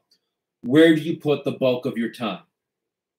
Yeah, read through the United States Code like once every day or every other day or so. Yeah, read through Code of Federal. Maybe do USC on Monday, Wednesday, Friday, and do CFR on Tuesday, Thursday, Saturday. But I would never spend the amount of time studying the United States Code or the Code of Federal Regulation versus studying 497 and 69K. Like if you look at the outline, 40 to 50% of the questions will come from 497 and 69K in regards to practice laws. 16 to 20% also come from those same two chapters only on pre-need, right? So that means worst case scenario, half the exam only comes from 497 and 69K. Best case scenario, 70% of the questions come from those two chapters. So you are literally the dumbest person on earth and shouldn't ever get a license if you don't spend the absolute bulk of your time studying 497 and 69K. Because up to 3/4 of your exam can come from just those two chapters. You are literally reading those chapters, those laws every day of the week until you take the exam. And then from that, you start supplementing the medical examiner, the vital stuff, the disposition stuff, the U.S. code. Again, this is the war of attrition. If you focus on the 70% of the exam and you fail by one or two questions and you go back and you look at the exam, yes, it was like a $280 mistake. But then you're going to see exactly the stuff that you got wrong. And if it came from the U.S. codes or the Code of Federal Regulation, chances are pretty good no one's writing a hell of a lot of questions on those because that's not the majority of the questions you're going to get. So then it's just a war of attrition. How many times you're going to go in before you've literally seen enough that your chances of passing the test are just going to raise higher and higher. And people that do that usually pass by the second or third attempt, providing you're going back and looking. But you certainly don't want to not study for this. Go in, look at the exam, and think you're going to get the same 50 questions. That's not going to happen.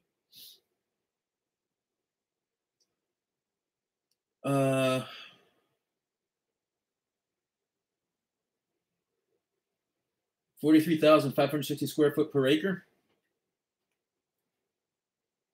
What does that have to do with? Is that just some random fact you wanted to throw on just to break up the chat so and be like, WTF, dude? Now, a good question, like a question that might come up that they could ask on the exam that makes perfect sense. Is there a minimum sizes in the state of Florida for our establishments? And I want to say the minimum size of a funeral home, a licensed funeral establishment under Florida statute, is like 1,250 square foot. That's the minimum size square footage you must have in order to be licensed as a funeral home. And if you don't have the minimum square footage, you can't even apply for the license. I think direct disposers is like 650 or something like that. And I made a presentation years ago for consumers so that people can put this in perspective. 1,250 is the size of a Starbucks. Roughly, a normal Starbucks store is right around 1,200 to 1,500 square foot. So if you walk in there, that's the minimum square footage you need for a funeral home in the state of Florida. A direct disposer was a Checkers. Literally, the real estate under the ceiling, that's the minimum size you need to have as a direct disposer. You can't even fit a retort in that small area. It's crazy. But those are things they can ask you about in addition to any of the definitions, in addition to the compass. I mean, there is so much in the law that's crazy. I'm not a broker. I'm a salesperson. I never got my broker's license. Oh, that's right. Yeah. So how many square foot in an acre? Yeah. I don't think we actually had to memorize that for state of Florida. I think that what they really nail us with is they like to ask math questions about computing taxes and exemptions and stuff like that. Like they want us to be able to sit there and know what type of what a person's property tax liability is going to be after you do certain things and what people under HUD can do versus non-HUD and stuff like that. Maddie says 205 for a concurrent internship application. Shit, man, I wish that was the full license. I think full license for a funeral director and bomber, I want to say that's like what, 655, 755 now. It's something stupid. It's like it's an obscene amount of money. And the only reason why the concurrent intern is so cheap is because the testing fee is not part of that. The testing fee is built into the full license. It's nuts. We are some of the most expensive license renewals in the United States.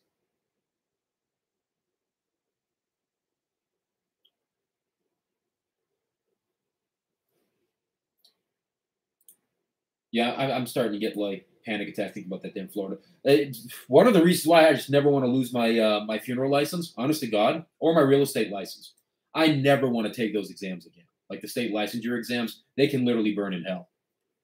Did not enjoy that experience at all.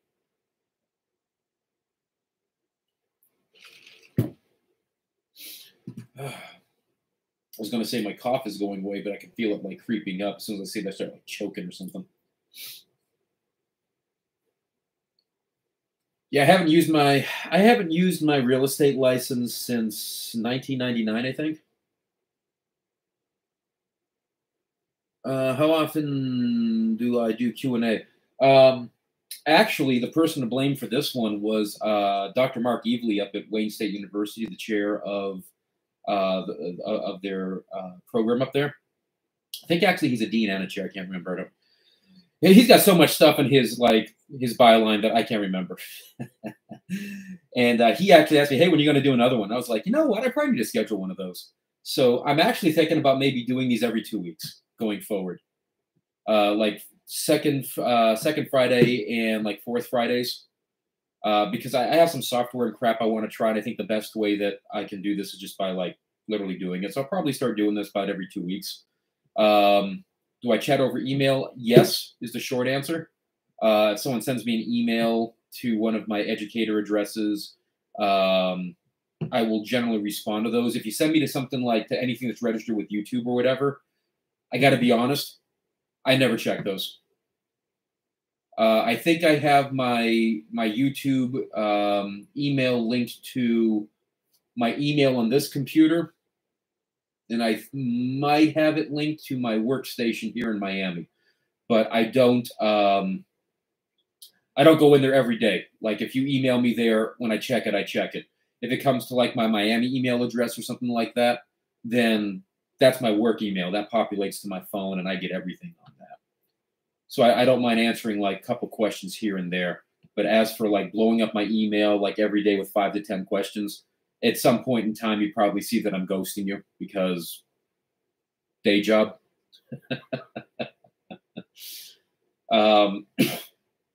Facebook Messenger. People can Facebook message me, but again, if you email me, if you message me like 5, 6, 7 times, 11 o'clock, 8 a.m., 9 a.m., something like that, don't be surprised if you get blocked and not responded to at some point, because this doesn't pay the bills. Snapchat's also a thing. I think I'm on Snapchat. Maybe I'm on Snapchat. I got rid of like most of my social media stuff. So yeah, I'm on Snapchat. I even think I got an Instagram account. And I'm debating opening up a Discord.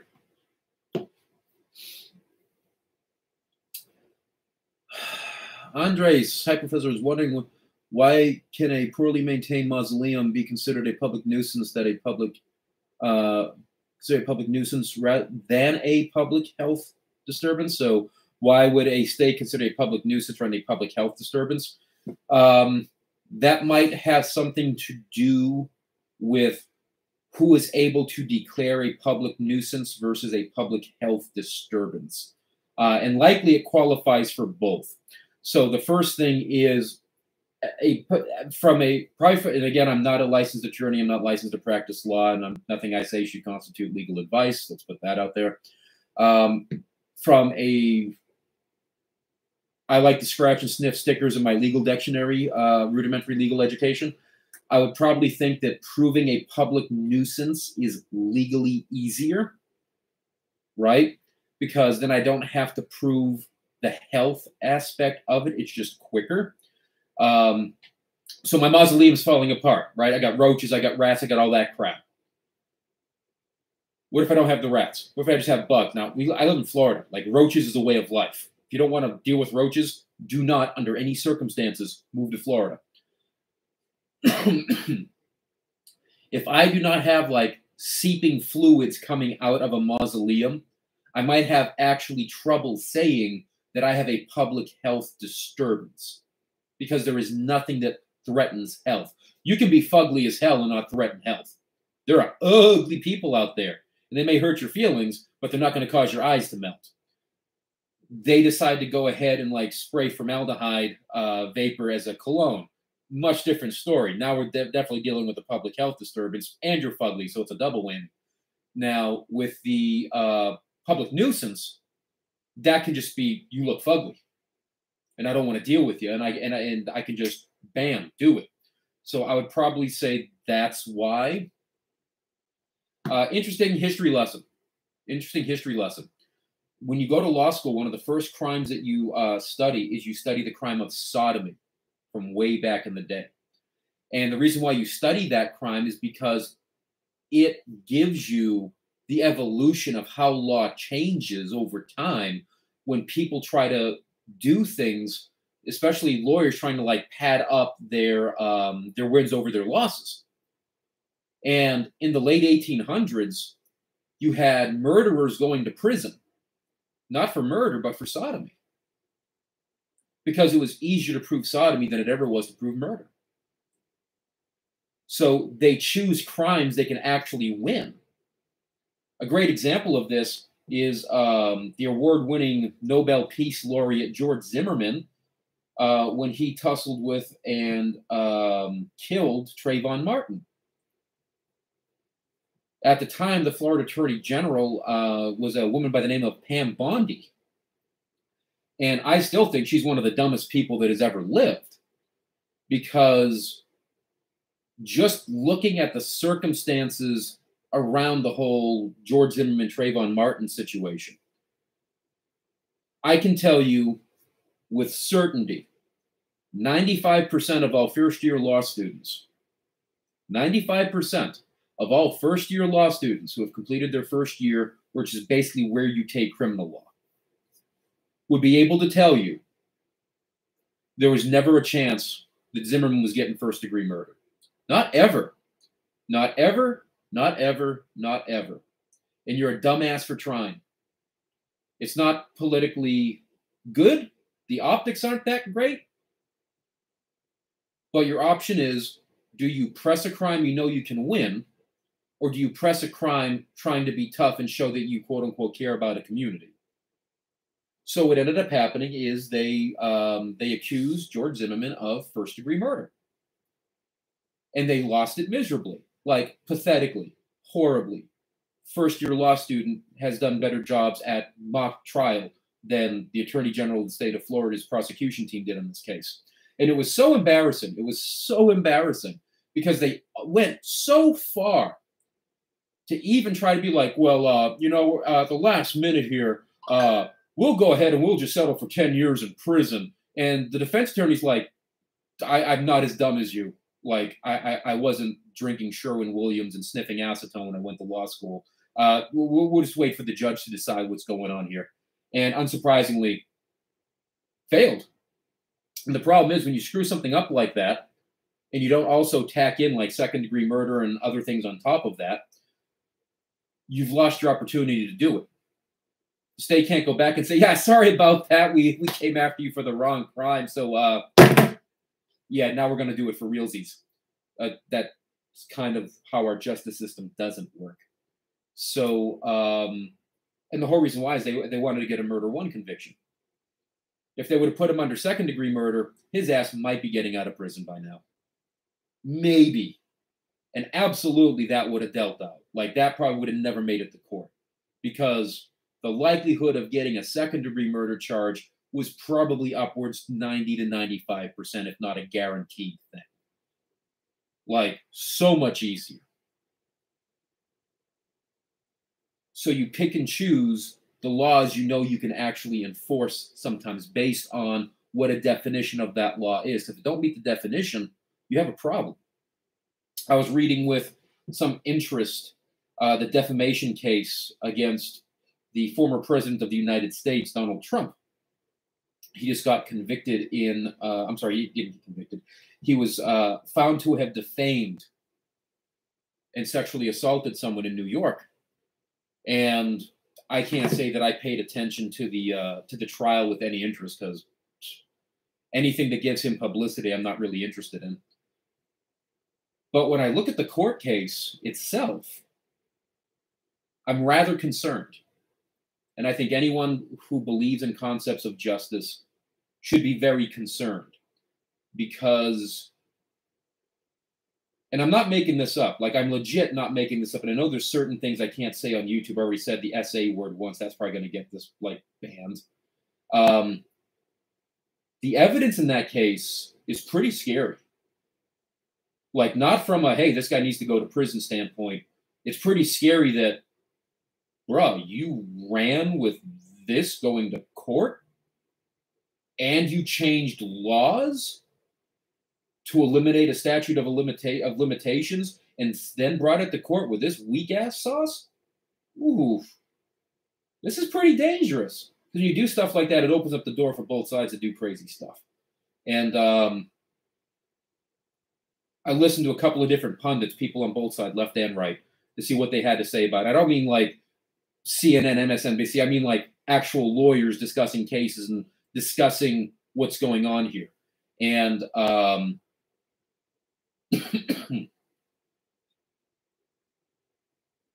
I'm a little scared. I'm a little scared at what they did because I don't think it's very wise to conveniently create laws to live statute of limitations and then still put something in that really is pretty weak where you don't have a lot. I mean, there's really some stuff there that scares me. I'll let you folks go delving into that if you want to look at it. But I never thought I would actually say this, but I really do think that the former president needs to appeal that because, wow, if that's the type of stuff they can get away with in civil court going forward, I'm a little scared of what normal citizens are going to get nailed with in regards to defamation going forward because it's pretty lightweight. Like, it's very lightweight. You know, what's that? Oh, my God. Yeah, pretty much. And again, if it smells bad, this ain't the 1600s, man. This ain't like this ain't the cemeteries over in England. It's the smell. The smell's not a problem. Just because it smells bad doesn't mean it's going to make you sick. Now, if they're leaking formaldehyde, completely different story.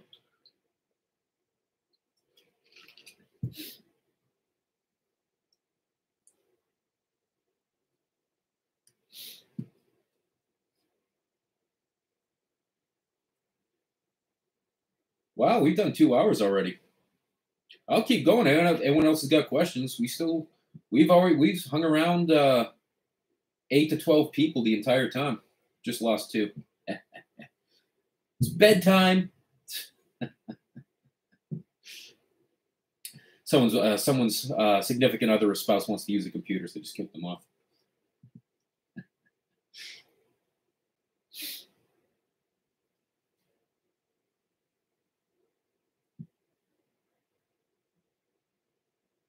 I've not seen Guardians 3 yet.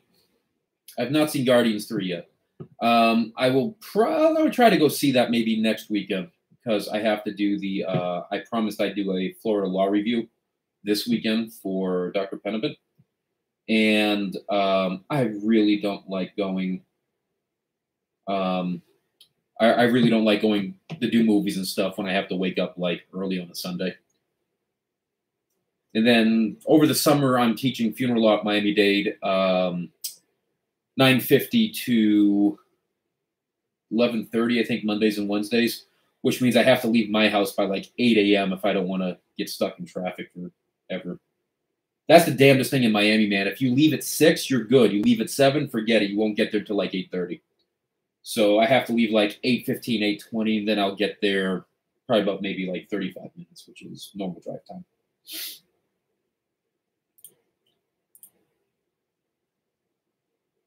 Guardians 3 better be good. Like, it legit better be good. My nephew went to go see it, and he said it was a good movie. And I'm going to be sad because, I like the cast. Like, I legit like the cast. So I don't know if I'd want to see a Guardians 4 if if Dave Bautista isn't Drax, just because I think he owns it. But I'll absolutely go see like the next X-Men movie as soon as they find the next person for Wolverine. Like I see the deep fakes with Henry Cavill playing Wolverine. I'd absolutely go see that.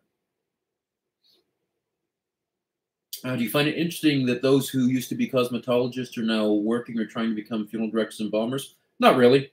Part of that is because here in Miami, the majority demographic that we serve at Miami-Dade College's funeral service education program, according to our statistics, are females of African or Hispanic descent. And a strong number of them are licensed cosmetologists already. So I don't find it surprising that they're going into that next thing.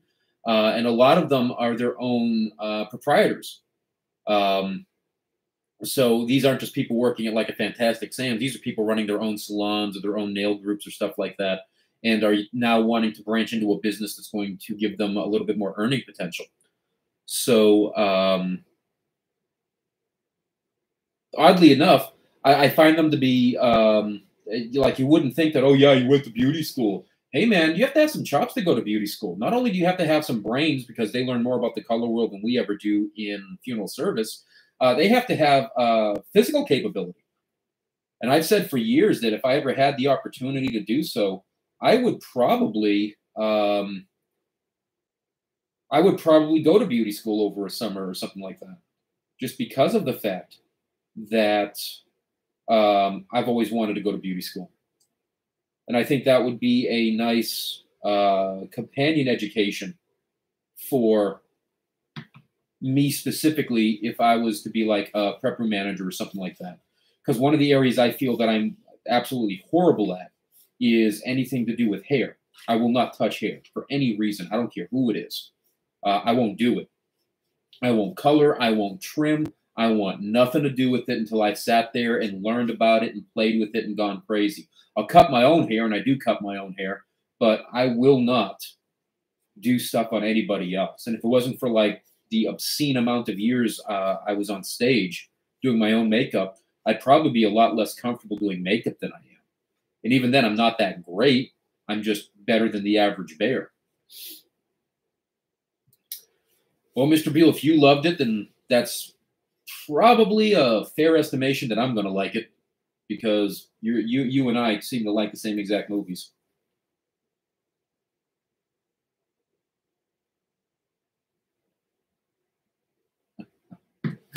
Oh, man. And there's nothing I can do about that until the live stream's over. Sucker. Actually, there might be. Dude, I'm still pissed that I can't do any screen sharing, because I was like so stoked that I figured out how to use OBS Studio. And I'm like, yeah, I got all the scenes set up. I got everything. I got...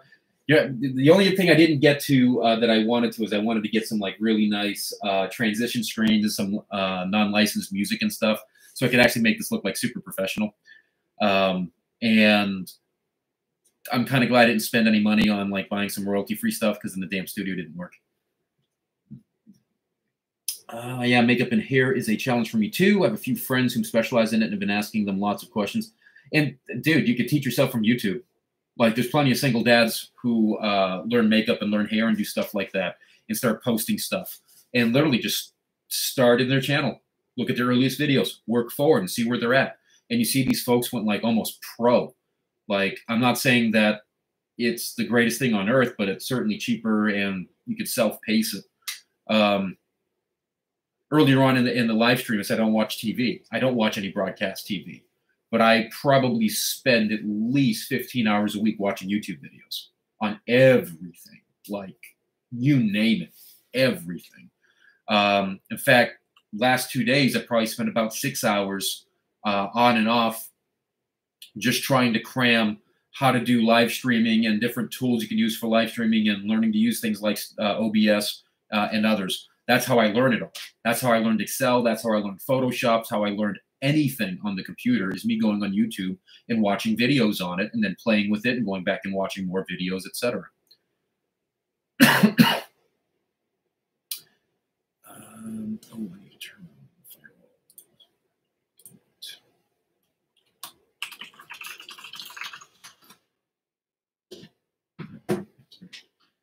firewall. Any recommendations offhand for online YouTubers who do dad makeup? I am happy to look here in a second. Let me just push this button. Firefox, where are you at?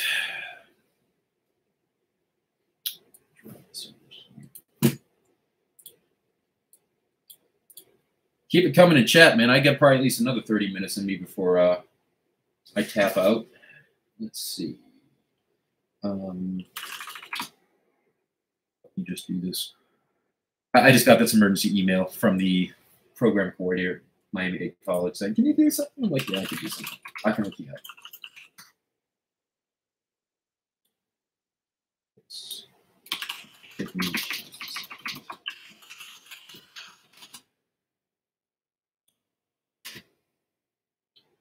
Then we can go digging on YouTube looking for how to put makeup on people. I really like the ones with like the old guys who do their wives' makeup because they can't do anymore.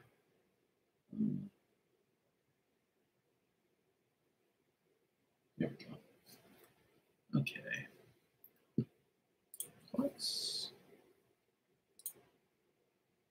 I know if I don't do this now, I think the registration system's locking tonight. So 10 seconds later.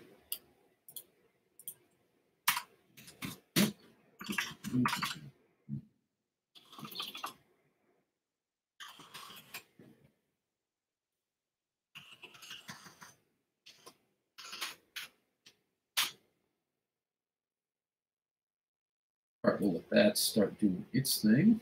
We'll jump over here to YouTube. So I don't know how this is going to screw up my bandwidth. Let's see. Let's do basic makeup tutorial for dads.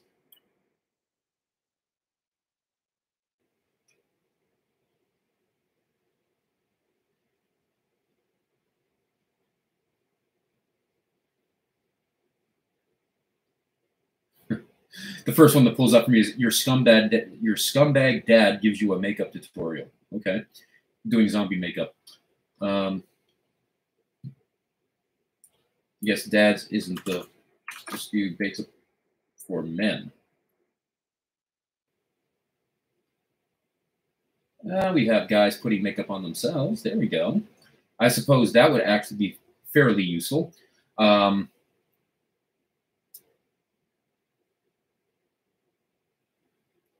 Yeah, I can see where this is probably going to get you on the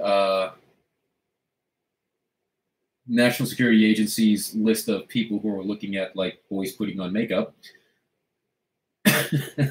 Like, I'm not even joking. Oh my God. So I'll drop it in chat. Now, I don't know if this is good. I don't know if this is bad. But men's natural makeup and Carl Cunard from 4 years ago, 800,000. This is a dude literally putting makeup on himself. And I mean, from here, like, just go literally look at stuff. Let's see.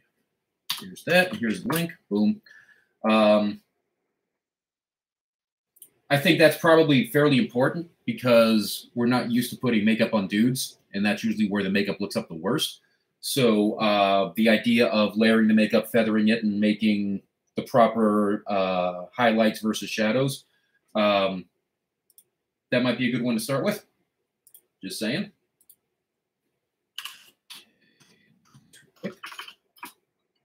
And we are done. Yep, that's right.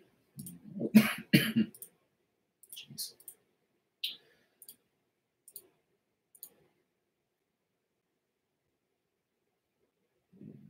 Come on. I was going to say it's. Yep.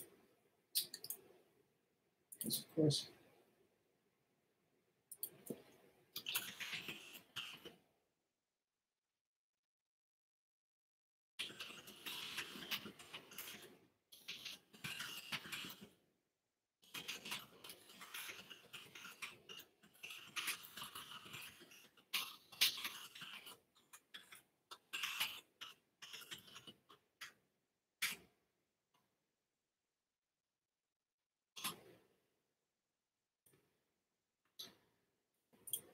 And goodbye, Outlook.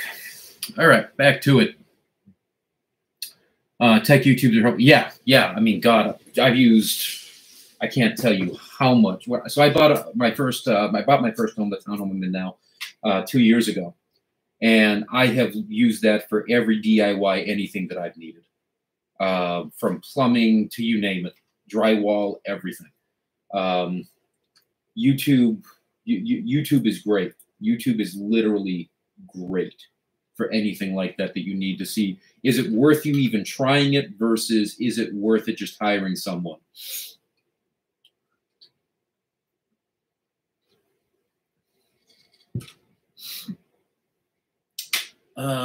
You're with your channel Knowing Better. That sounds familiar. Talking about Latter-day Saints and Jehovah's Witnesses. I was lucky that I actually had when I was in mortuary school, we actually had some pretty cool Mormons in our area. And I was able to pick lots of brains about stuff like that. So I didn't have to rely on YouTube for it. And oddly enough, right as I left, they elected a bishop. I think their bishops get elected. The dude looked like me, like big, fat, chubby, red-haired, beard, you name it, it's all there. I thought that was the coolest thing on earth. He's a dude. He was such a cool guy. He's such a nice guy. Get nice service too. He did a really nice service.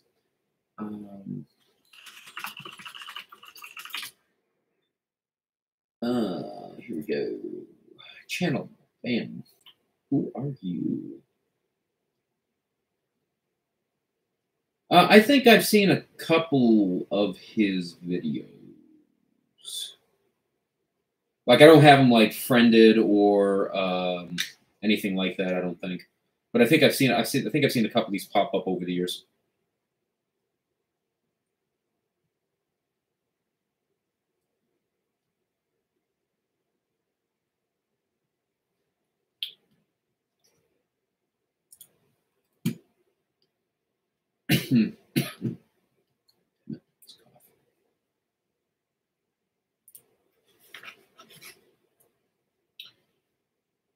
I didn't get too many people from bringing their classes this time around. Last time we had California and a couple of places bringing classes.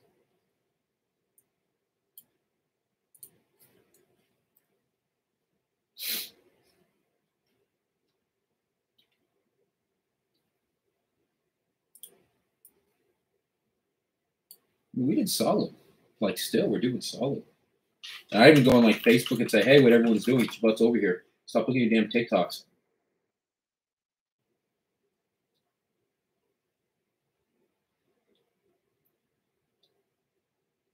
Hey, shout out to Chandler Gilbert. Y'all had your commencement today. Congratulations, graduates.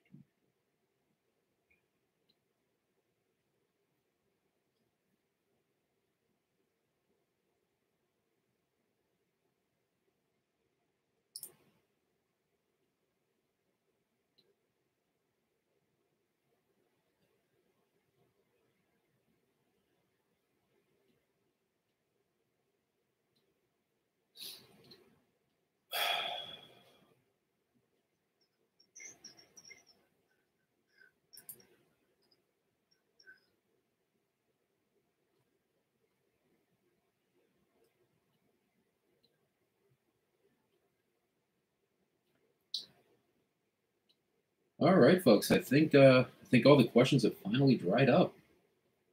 Wait another minute or two here. If that's the case, we'll tap it out. Call it closed.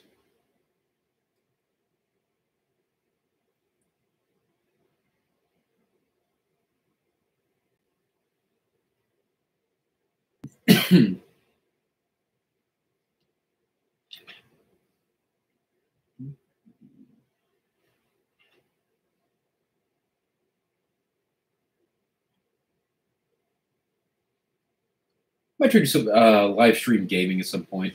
I know that's a thing that people are into. Play dumb games, stream. I don't have anything set up here for that, though. I don't think that's going to be a possibility. God, I have to move the TV and the Xbox and crap here. I can bring up the PlayStation.